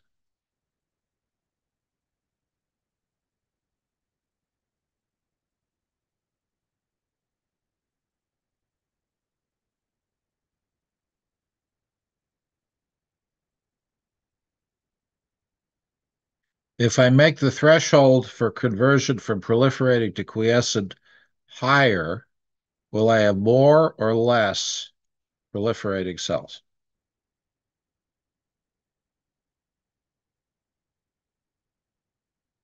William, you're muted, I think.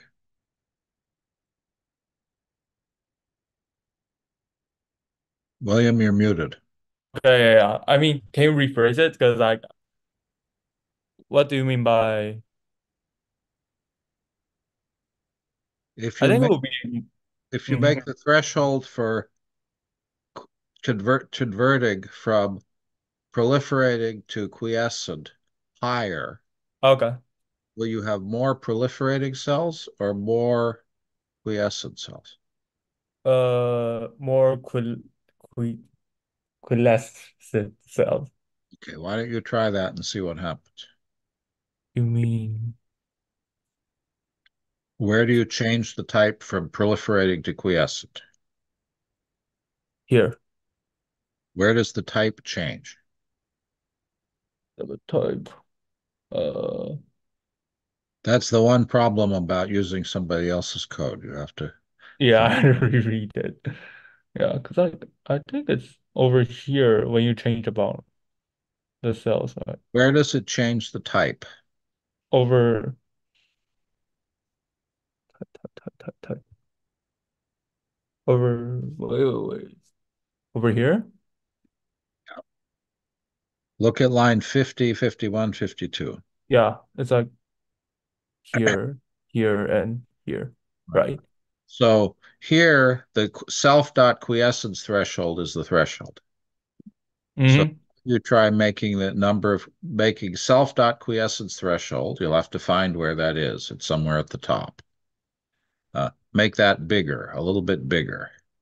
So why don't you multiply that by 1.1, maybe?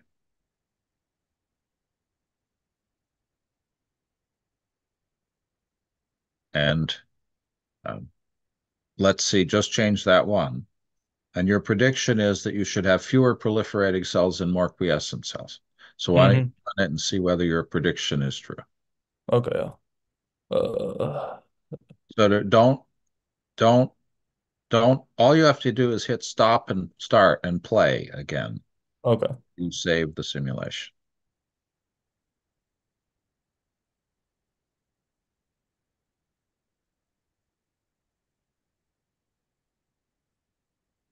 We should probably have written down how many we had before. So We got 12 for before. well, but I think it's pretty clear already that it's that we have fewer proliferating cells and more quiescent cells than before. Yeah. Why don't we try multiplying by 1.2? 1.2. See. You have to hit save there and then stop and restart.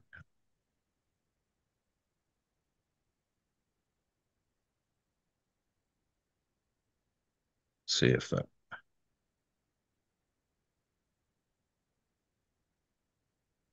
Yeah, so there you definitely are getting more quiescence. So now you can adjust your simulation to get the levels of the rings that you want. Okay. Yeah. It's just like Okay. Was anybody else able Jonathan, did that work for you? I ended up using the provided code, and yeah, I ended up with the concentric rings kind of circling around. But even with the code that's provided, you may have to adjust the thresholds. So the point of this little exercise is to say, start with that code that you have, the provided code, and now adjust the thresholds a little bit. You've got 3 thresholds: the threshold to go from proliferating to quiescent, the threshold to go back from quiescent to proliferating, and the threshold to go from quiescent to necrotic. And as you move those thresholds, if you make the threshold higher, you're going to get more of the cell type. Yeah. So you might want to adjust those thresholds and see what happens. Just try that a little bit.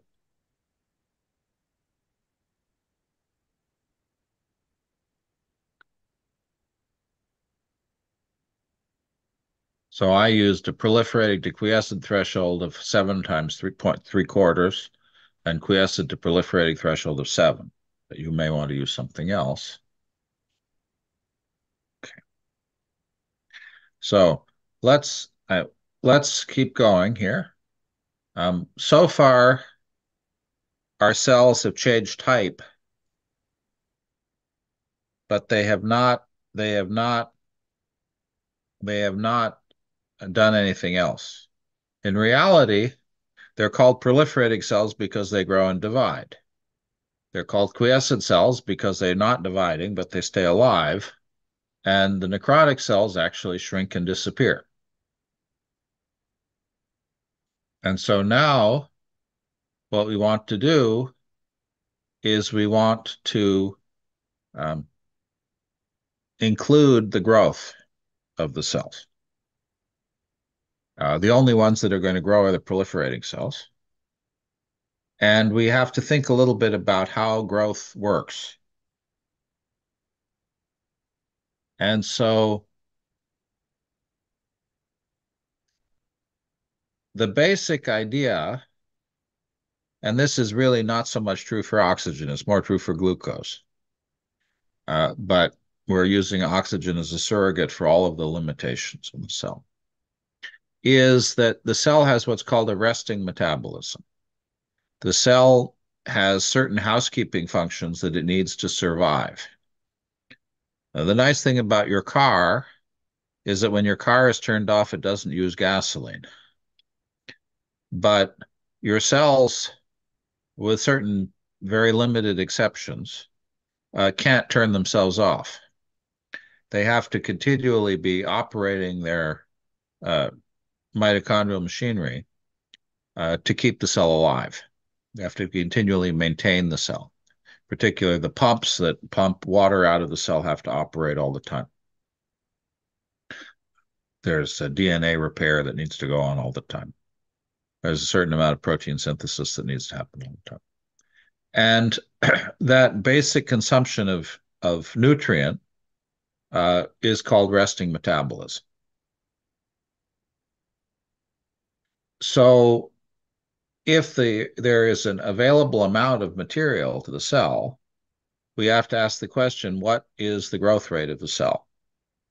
And suppose that under ideal growth conditions, the cell grows at a rate of G in voxels per Monte Carlo step. And to determine what that G is, we have to ask the question, what's the cell cycle time? In other words, do we want the cells to divide every 10 Monte Carlo steps, every 100 Monte Carlo steps, every 1,000 Monte Carlo steps? Well, if our simulations take a long time to run, we don't want them dividing every 1,000 Monte Carlo steps. That's probably too slow. Dividing every 10 Monte Carlo steps is going to be way too fast. And so let's suppose that the cells double in volume over 100 Monte Carlo steps. So we have to ask the question, how big were our cells? Where our cells were, I think we said 8 by 8 initially. So we want to grow 64 voxels in 100 Monte Carlo steps. So that means the growth rate would be 0.6. That would be the fastest we could grow. So in that case, at each time step, our V target would be V target plus the growth rate, 0.6. If the available oxygen is uptake amount minus the resting metabolism, can't be less, well, it can be less than 0, but that's when our cells die. Then we have to have the growth rate, which is G, the maximum rate, times some function, which is 0 if the extra amount of oxygen is low, and goes to 1 when it's high. That's called the Michaelis function. And so if we write F of the uptake is the uptake amount divided by a scale factor plus the uptake amount, then that's a number always between 0 and 1. And then we have to decide what that scale factor is. That scale factor should in fact be that crossover that we just calculated between quiescent and proliferating cells. Okay, does that make sense so far? Okay. So now I want you to go in and I want you to unfreeze your cells. And when you unfreeze your cells, you're going to have to give them a target volume, a lambda volume, because otherwise they're going to just shrink and disappear. You're going to have to give a contact energy, because otherwise they're going to fuzz out. And then when you have your uptake amount for your proliferating cells, you're going to say S is equal to the max of 0 uptake amount minus metabolic amount. You have to decide what metabolic amount is. And then V target will equal V target plus G, that's 64 divided by 100, times S over S scale plus S. And my advice is set metabolism to 5 and scale to 7. And don't turn on growth or type transitions until field concentrations have equilibrated, maybe 200 Monte Carlo steps. And so try adding that to your simulation. So what do you have to do? You have to unfreeze the cells. You have to give them a target volume and lambda volume. And that has to be done in Python. So you'll need the volume plug-in, but you'll have to define the lambda volume and target volume in Python. Then at each time you set S equal to max 0, uptake amount minus metabolism. Growth rate is G times S over S scale plus S.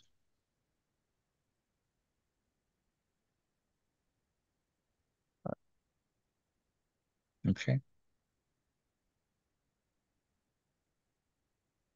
And then you would have the cells divide You'd have the cells here. I don't have division yet.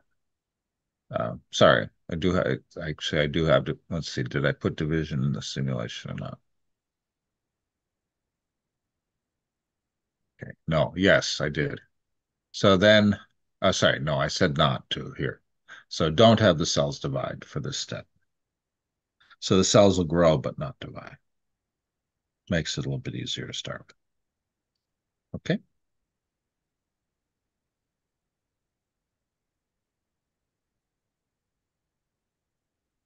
And again, if you get stuck, the code is available, but these are things that it's important to practice. Practice how to set the target volume, lambda volume for each cell.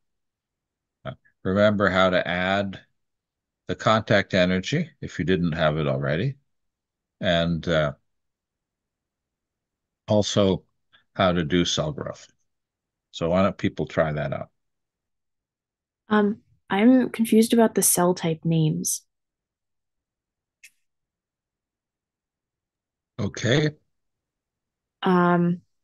So can I use those uppercase cell type names without doing something special beyond just starting the simulation with that cell type?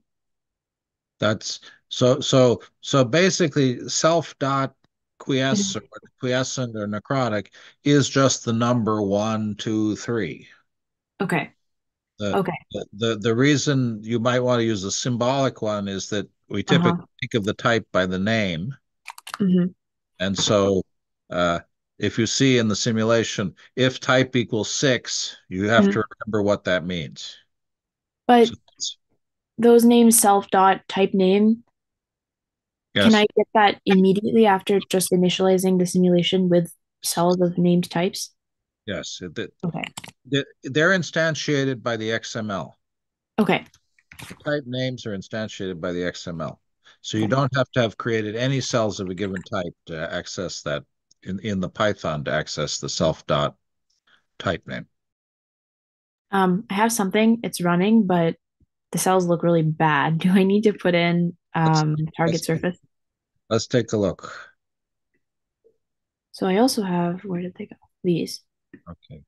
So it looks to be like what's happening is you don't have a contact energy. See, I did put in contact energy, but I just set them all to 10. So let's look in the XML.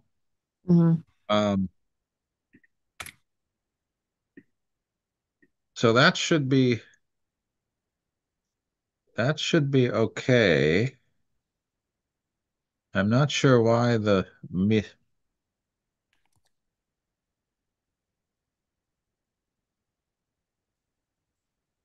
I'm actually puzzled by that. I would think that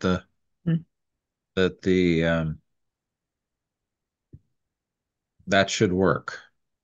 Okay. I'm not sure why I'm not sure why the boundaries are messed up there. Oh, well,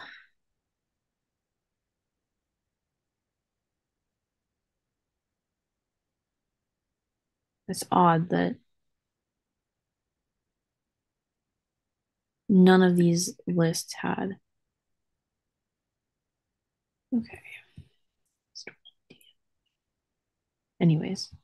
We probably have no instances of that cell type is what the problem is. That's why it's throwing the error. I saw all three. I mean, well, here. Let's run it again and let's look at it together.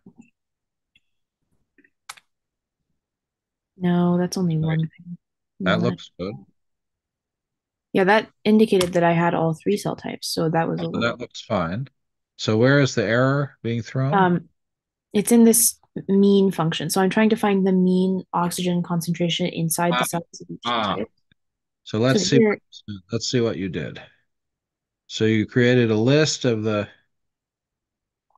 I mean, I would prefer to just get the list of all cells of that type and do a list comprehension, but when I wrote this, I didn't know how to do that, so I did it in this annoying way.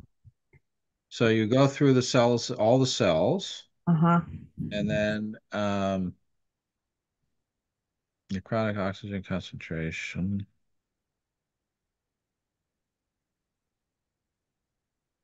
You append the value. Okay. And now, Oh, this should be outside of the for loop. I think that's it. yep. Huh. Okay. I need to think about that because I'm using that for loop for way too many things at once. Okay. Okay. Anybody else have something? Jonathan, did that work for you? Yes. Okay. Yes, Do you it want did. to show us what you got?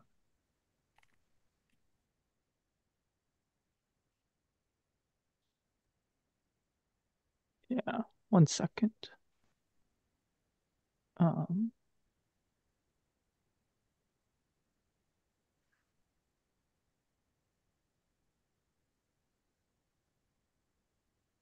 I just have to change my I words. realize that this is a lot to do in this class because we're putting together all of the things we've done in all of the previous classes.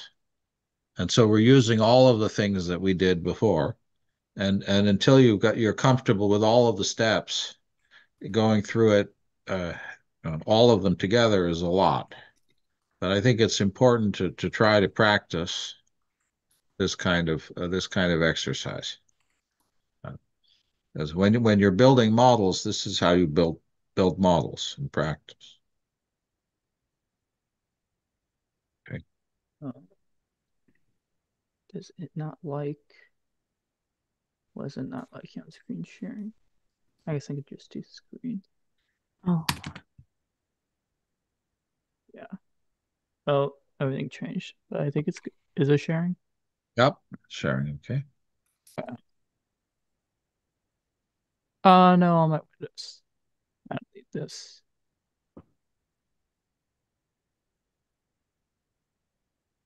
Okay, it should be going.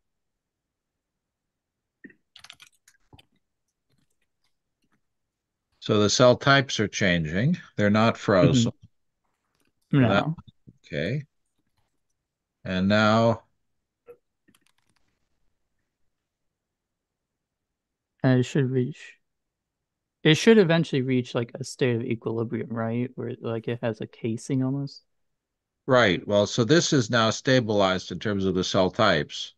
And then at some point, we should be turning on cell growth so that the proliferating cells should start growing. Okay.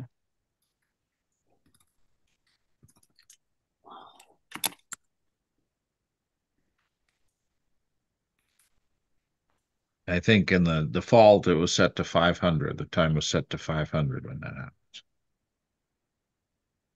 I didn't change any values of that, so it should start 2.5. Well, let's look at the code and see whether the growth is in there. If it isn't, we can put it in. Okay, so that should be in the Python. So now we say, okay, you start the initial target volume, so that's fine. So now let's scroll down and let's see whether we have the cell growth or not.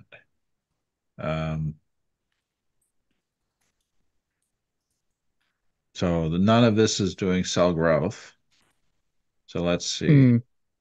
So it looks like this doesn't have the cell growth in it yet. This has got the cells unfrozen, but it doesn't have the cells growing.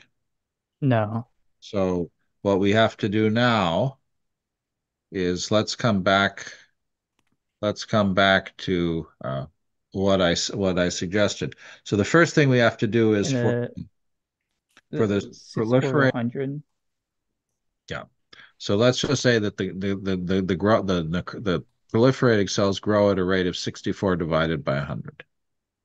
So if I'm of type proliferating, which would be here in after line 30, let's see, line, what is it? I can't read it. 57, I think. Here. So preliminary. Actually, we probably don't want to do that when we're changing the cell type. Yeah. So we probably want to write another loop, which could be there. So if this for cell and self dot cell list by type proliferating, You could grab the line from 57, 55. Oh, just do these entirely. Yeah. And now we want to just, the first thing we'll do is just have it grow at a constant rate. So cell dot target volume.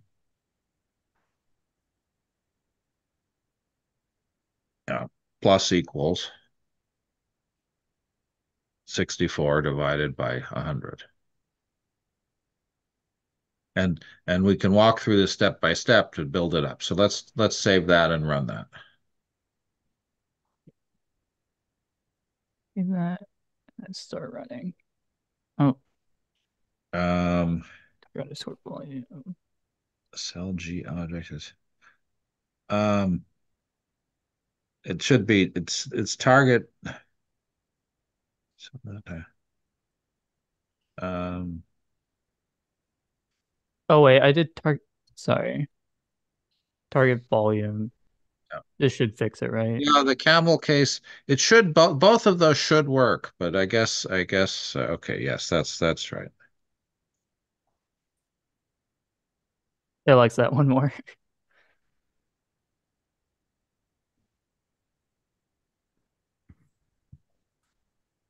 Okay, so they're growing. Okay, so Now what we didn't do was we didn't wait. We didn't we don't have wait. a trigger. So let's go back and put an if MCS greater than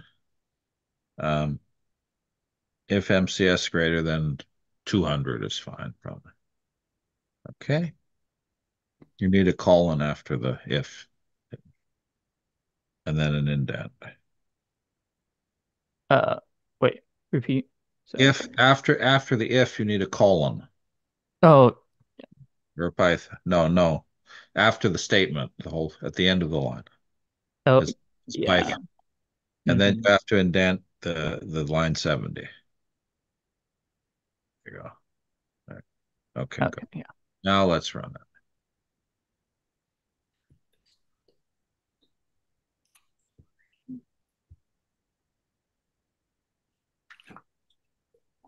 So the cell types are messed up, but they'll fix themselves. Okay, they fix themselves.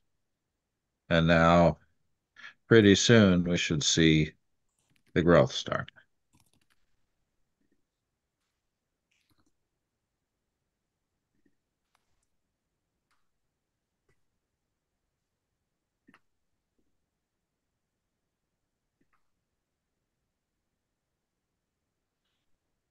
Okay, so now you see the cells growing. Yeah, we're starting to get some improvement.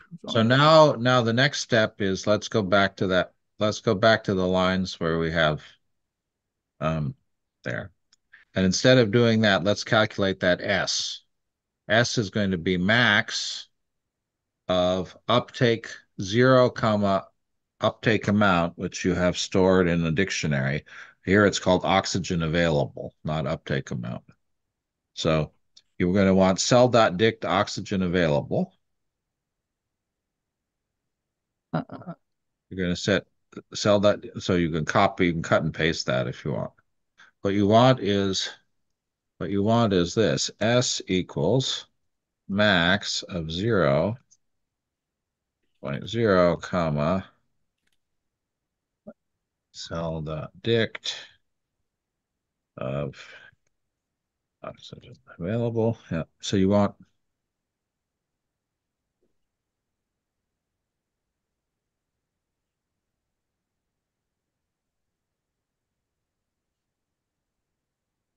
I put it in the chat. What you want. The only problem here is we should have screenshotted the exercise because I can't show you the exercise assignment at the end. Okay. So what you want is S, the amount of oxygen available on the left-hand side. S equals, right? And now you need your cell.dict, and I didn't type it all out for you. Is equal to the maximum of 0, comma, cell.dict oxygen available.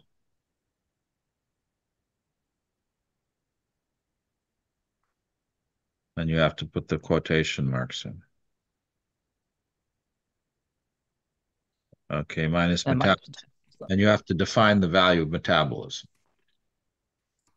So In this metabolism. case, In this case, I suggested that you use a value of metabolism of 5. All right. just for general energy expenditure. Oh, that's right. And now we need to do one more step, which is to set the growth rate. And we'll say growth equals, and now we want S divided by S plus, and I said use 7. So that.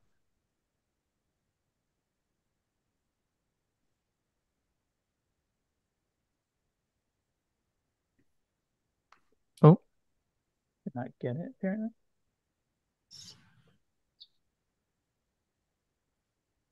And I've got a capital instead of a lowercase for one of those S's, I think. Okay. And now you need to move line 70 down and multiply make after lines 70, below growth, and multiply the 64 divided by 100 times growth. All right. Oh. Now that should, so no, you got to move the growth, you got them out of order. And then this needs to go up. Yes. Is there any problem? Yeah, I guess that's not in the right order. You have to calculate S first and then the growth rate. S and then, yeah. S Good. calculation, growth calculation, and the implementation of growth. Now that should work. Okay. And now wait for it to get to 200. Right. And now we should see that the cells will grow at a rate. You're not going to see a big difference, but there'll be some difference. Mm-hmm. That the cells will grow a little slower, and if they run out of oxygen, they'll stop growing.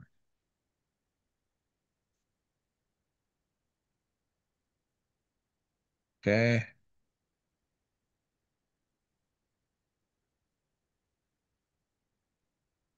You'll notice that that layer of proliferating cells, the thickness of the layer will stay about constant, and because the thing grows, you'll get more quiescent cells inside. So actually, the number of proliferating cells will keep going down slowly. Now you're going to run into the edge of the simulation, so that's going to be a problem. Really, we should have done a bigger simulation. Okay, good. Perfect. So let me come back. Thank you. Let me come back. We're not going to have time to finish this exercise tonight because we're going to run out of time in a minute. But let me just walk you through the next step. So you should see something that looks like this, which is what you got. And we could change the threshold for conversion from quiescent to necrotic. Play with those games, which I probably will ask you to do in the homework assignment, since we didn't get to do it in class today so much. And then,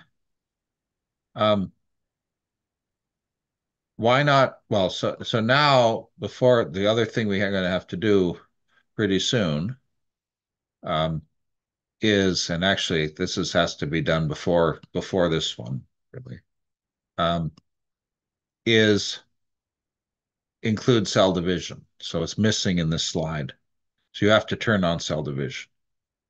So that probably is something that would take a little bit more time than we have for tonight. Why don't people try that quickly? Let's see if you can get that to work. Let's make sure. Does everybody have things up to this point? So do you have the cells growing? Do people have the cells growing? Does anybody need help getting the cells to grow? I still have that strange problem with the contact energy. Okay, let's take a look. Let's see if we can debug Emma's code for the last thing for tonight.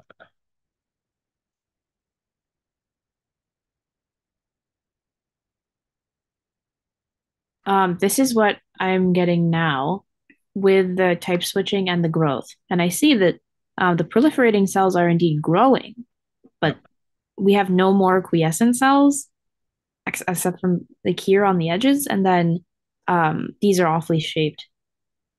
Well, and we also have the cell counts by type are going down, which doesn't make Uh-huh. sense. Well, maybe I made the initial target volume too much or something. No, it's not that. It's in the XML. I bet we did something silly like we put the XML into a comment by mistake. Okay. So let's see. Plug in contact. That looks reasonable.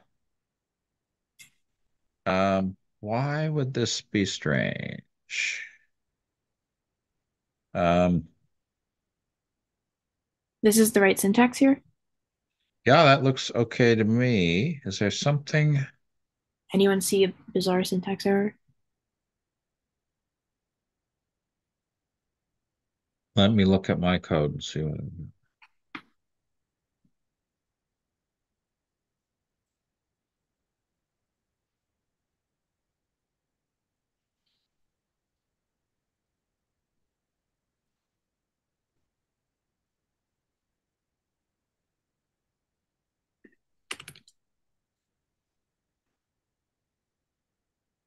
Are we sure we have the type names right? Let's Yes, look but at do I need to put in, maybe I need to put in some sort of plugin for the Python code to link them together? no. No. What adhesion? Okay. You don't need diffusion flex. You just need the contact energy, which is Okay. Maybe it's this mysterious indentation. Maybe that was it. It's just the indentation one space. doesn't matter in XML. Oh, it doesn't matter. Okay. Yeah, in Python it does. Are we sure we're running this simulation? We're running avascular tumor. This is avascular tumor dot XML. All right. Let me just to be absolutely sure, close this, reopen that. Okay. Yeah, here we go. This has to be something silly. Let's see. Yeah. Um, Well, let me compare it to an I know what XML. it is. I know what it is. It's the same thing we did in the first class or the second class. You don't have the volume constraint plugin loaded. I have to load that here or just in the Python? Loaded in the XML. Okay, so yeah, that was what I was wondering. I don't even know how to, like, just like this? That's it. And then I delete all of it. The center of it. Yeah, there we go. Oh, okay. That's what was missing. Yeah, I thought there was something like that. Do you have contact energies between the same cells as well? Well, there's always a contact energy. Oh, no, I didn't do it. There has to be a contact energy. So that's another reason.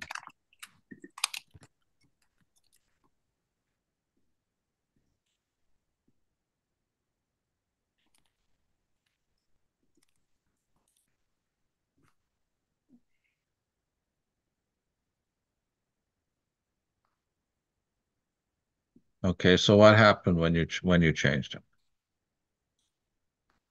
You should not have the cells disappearing now, at least.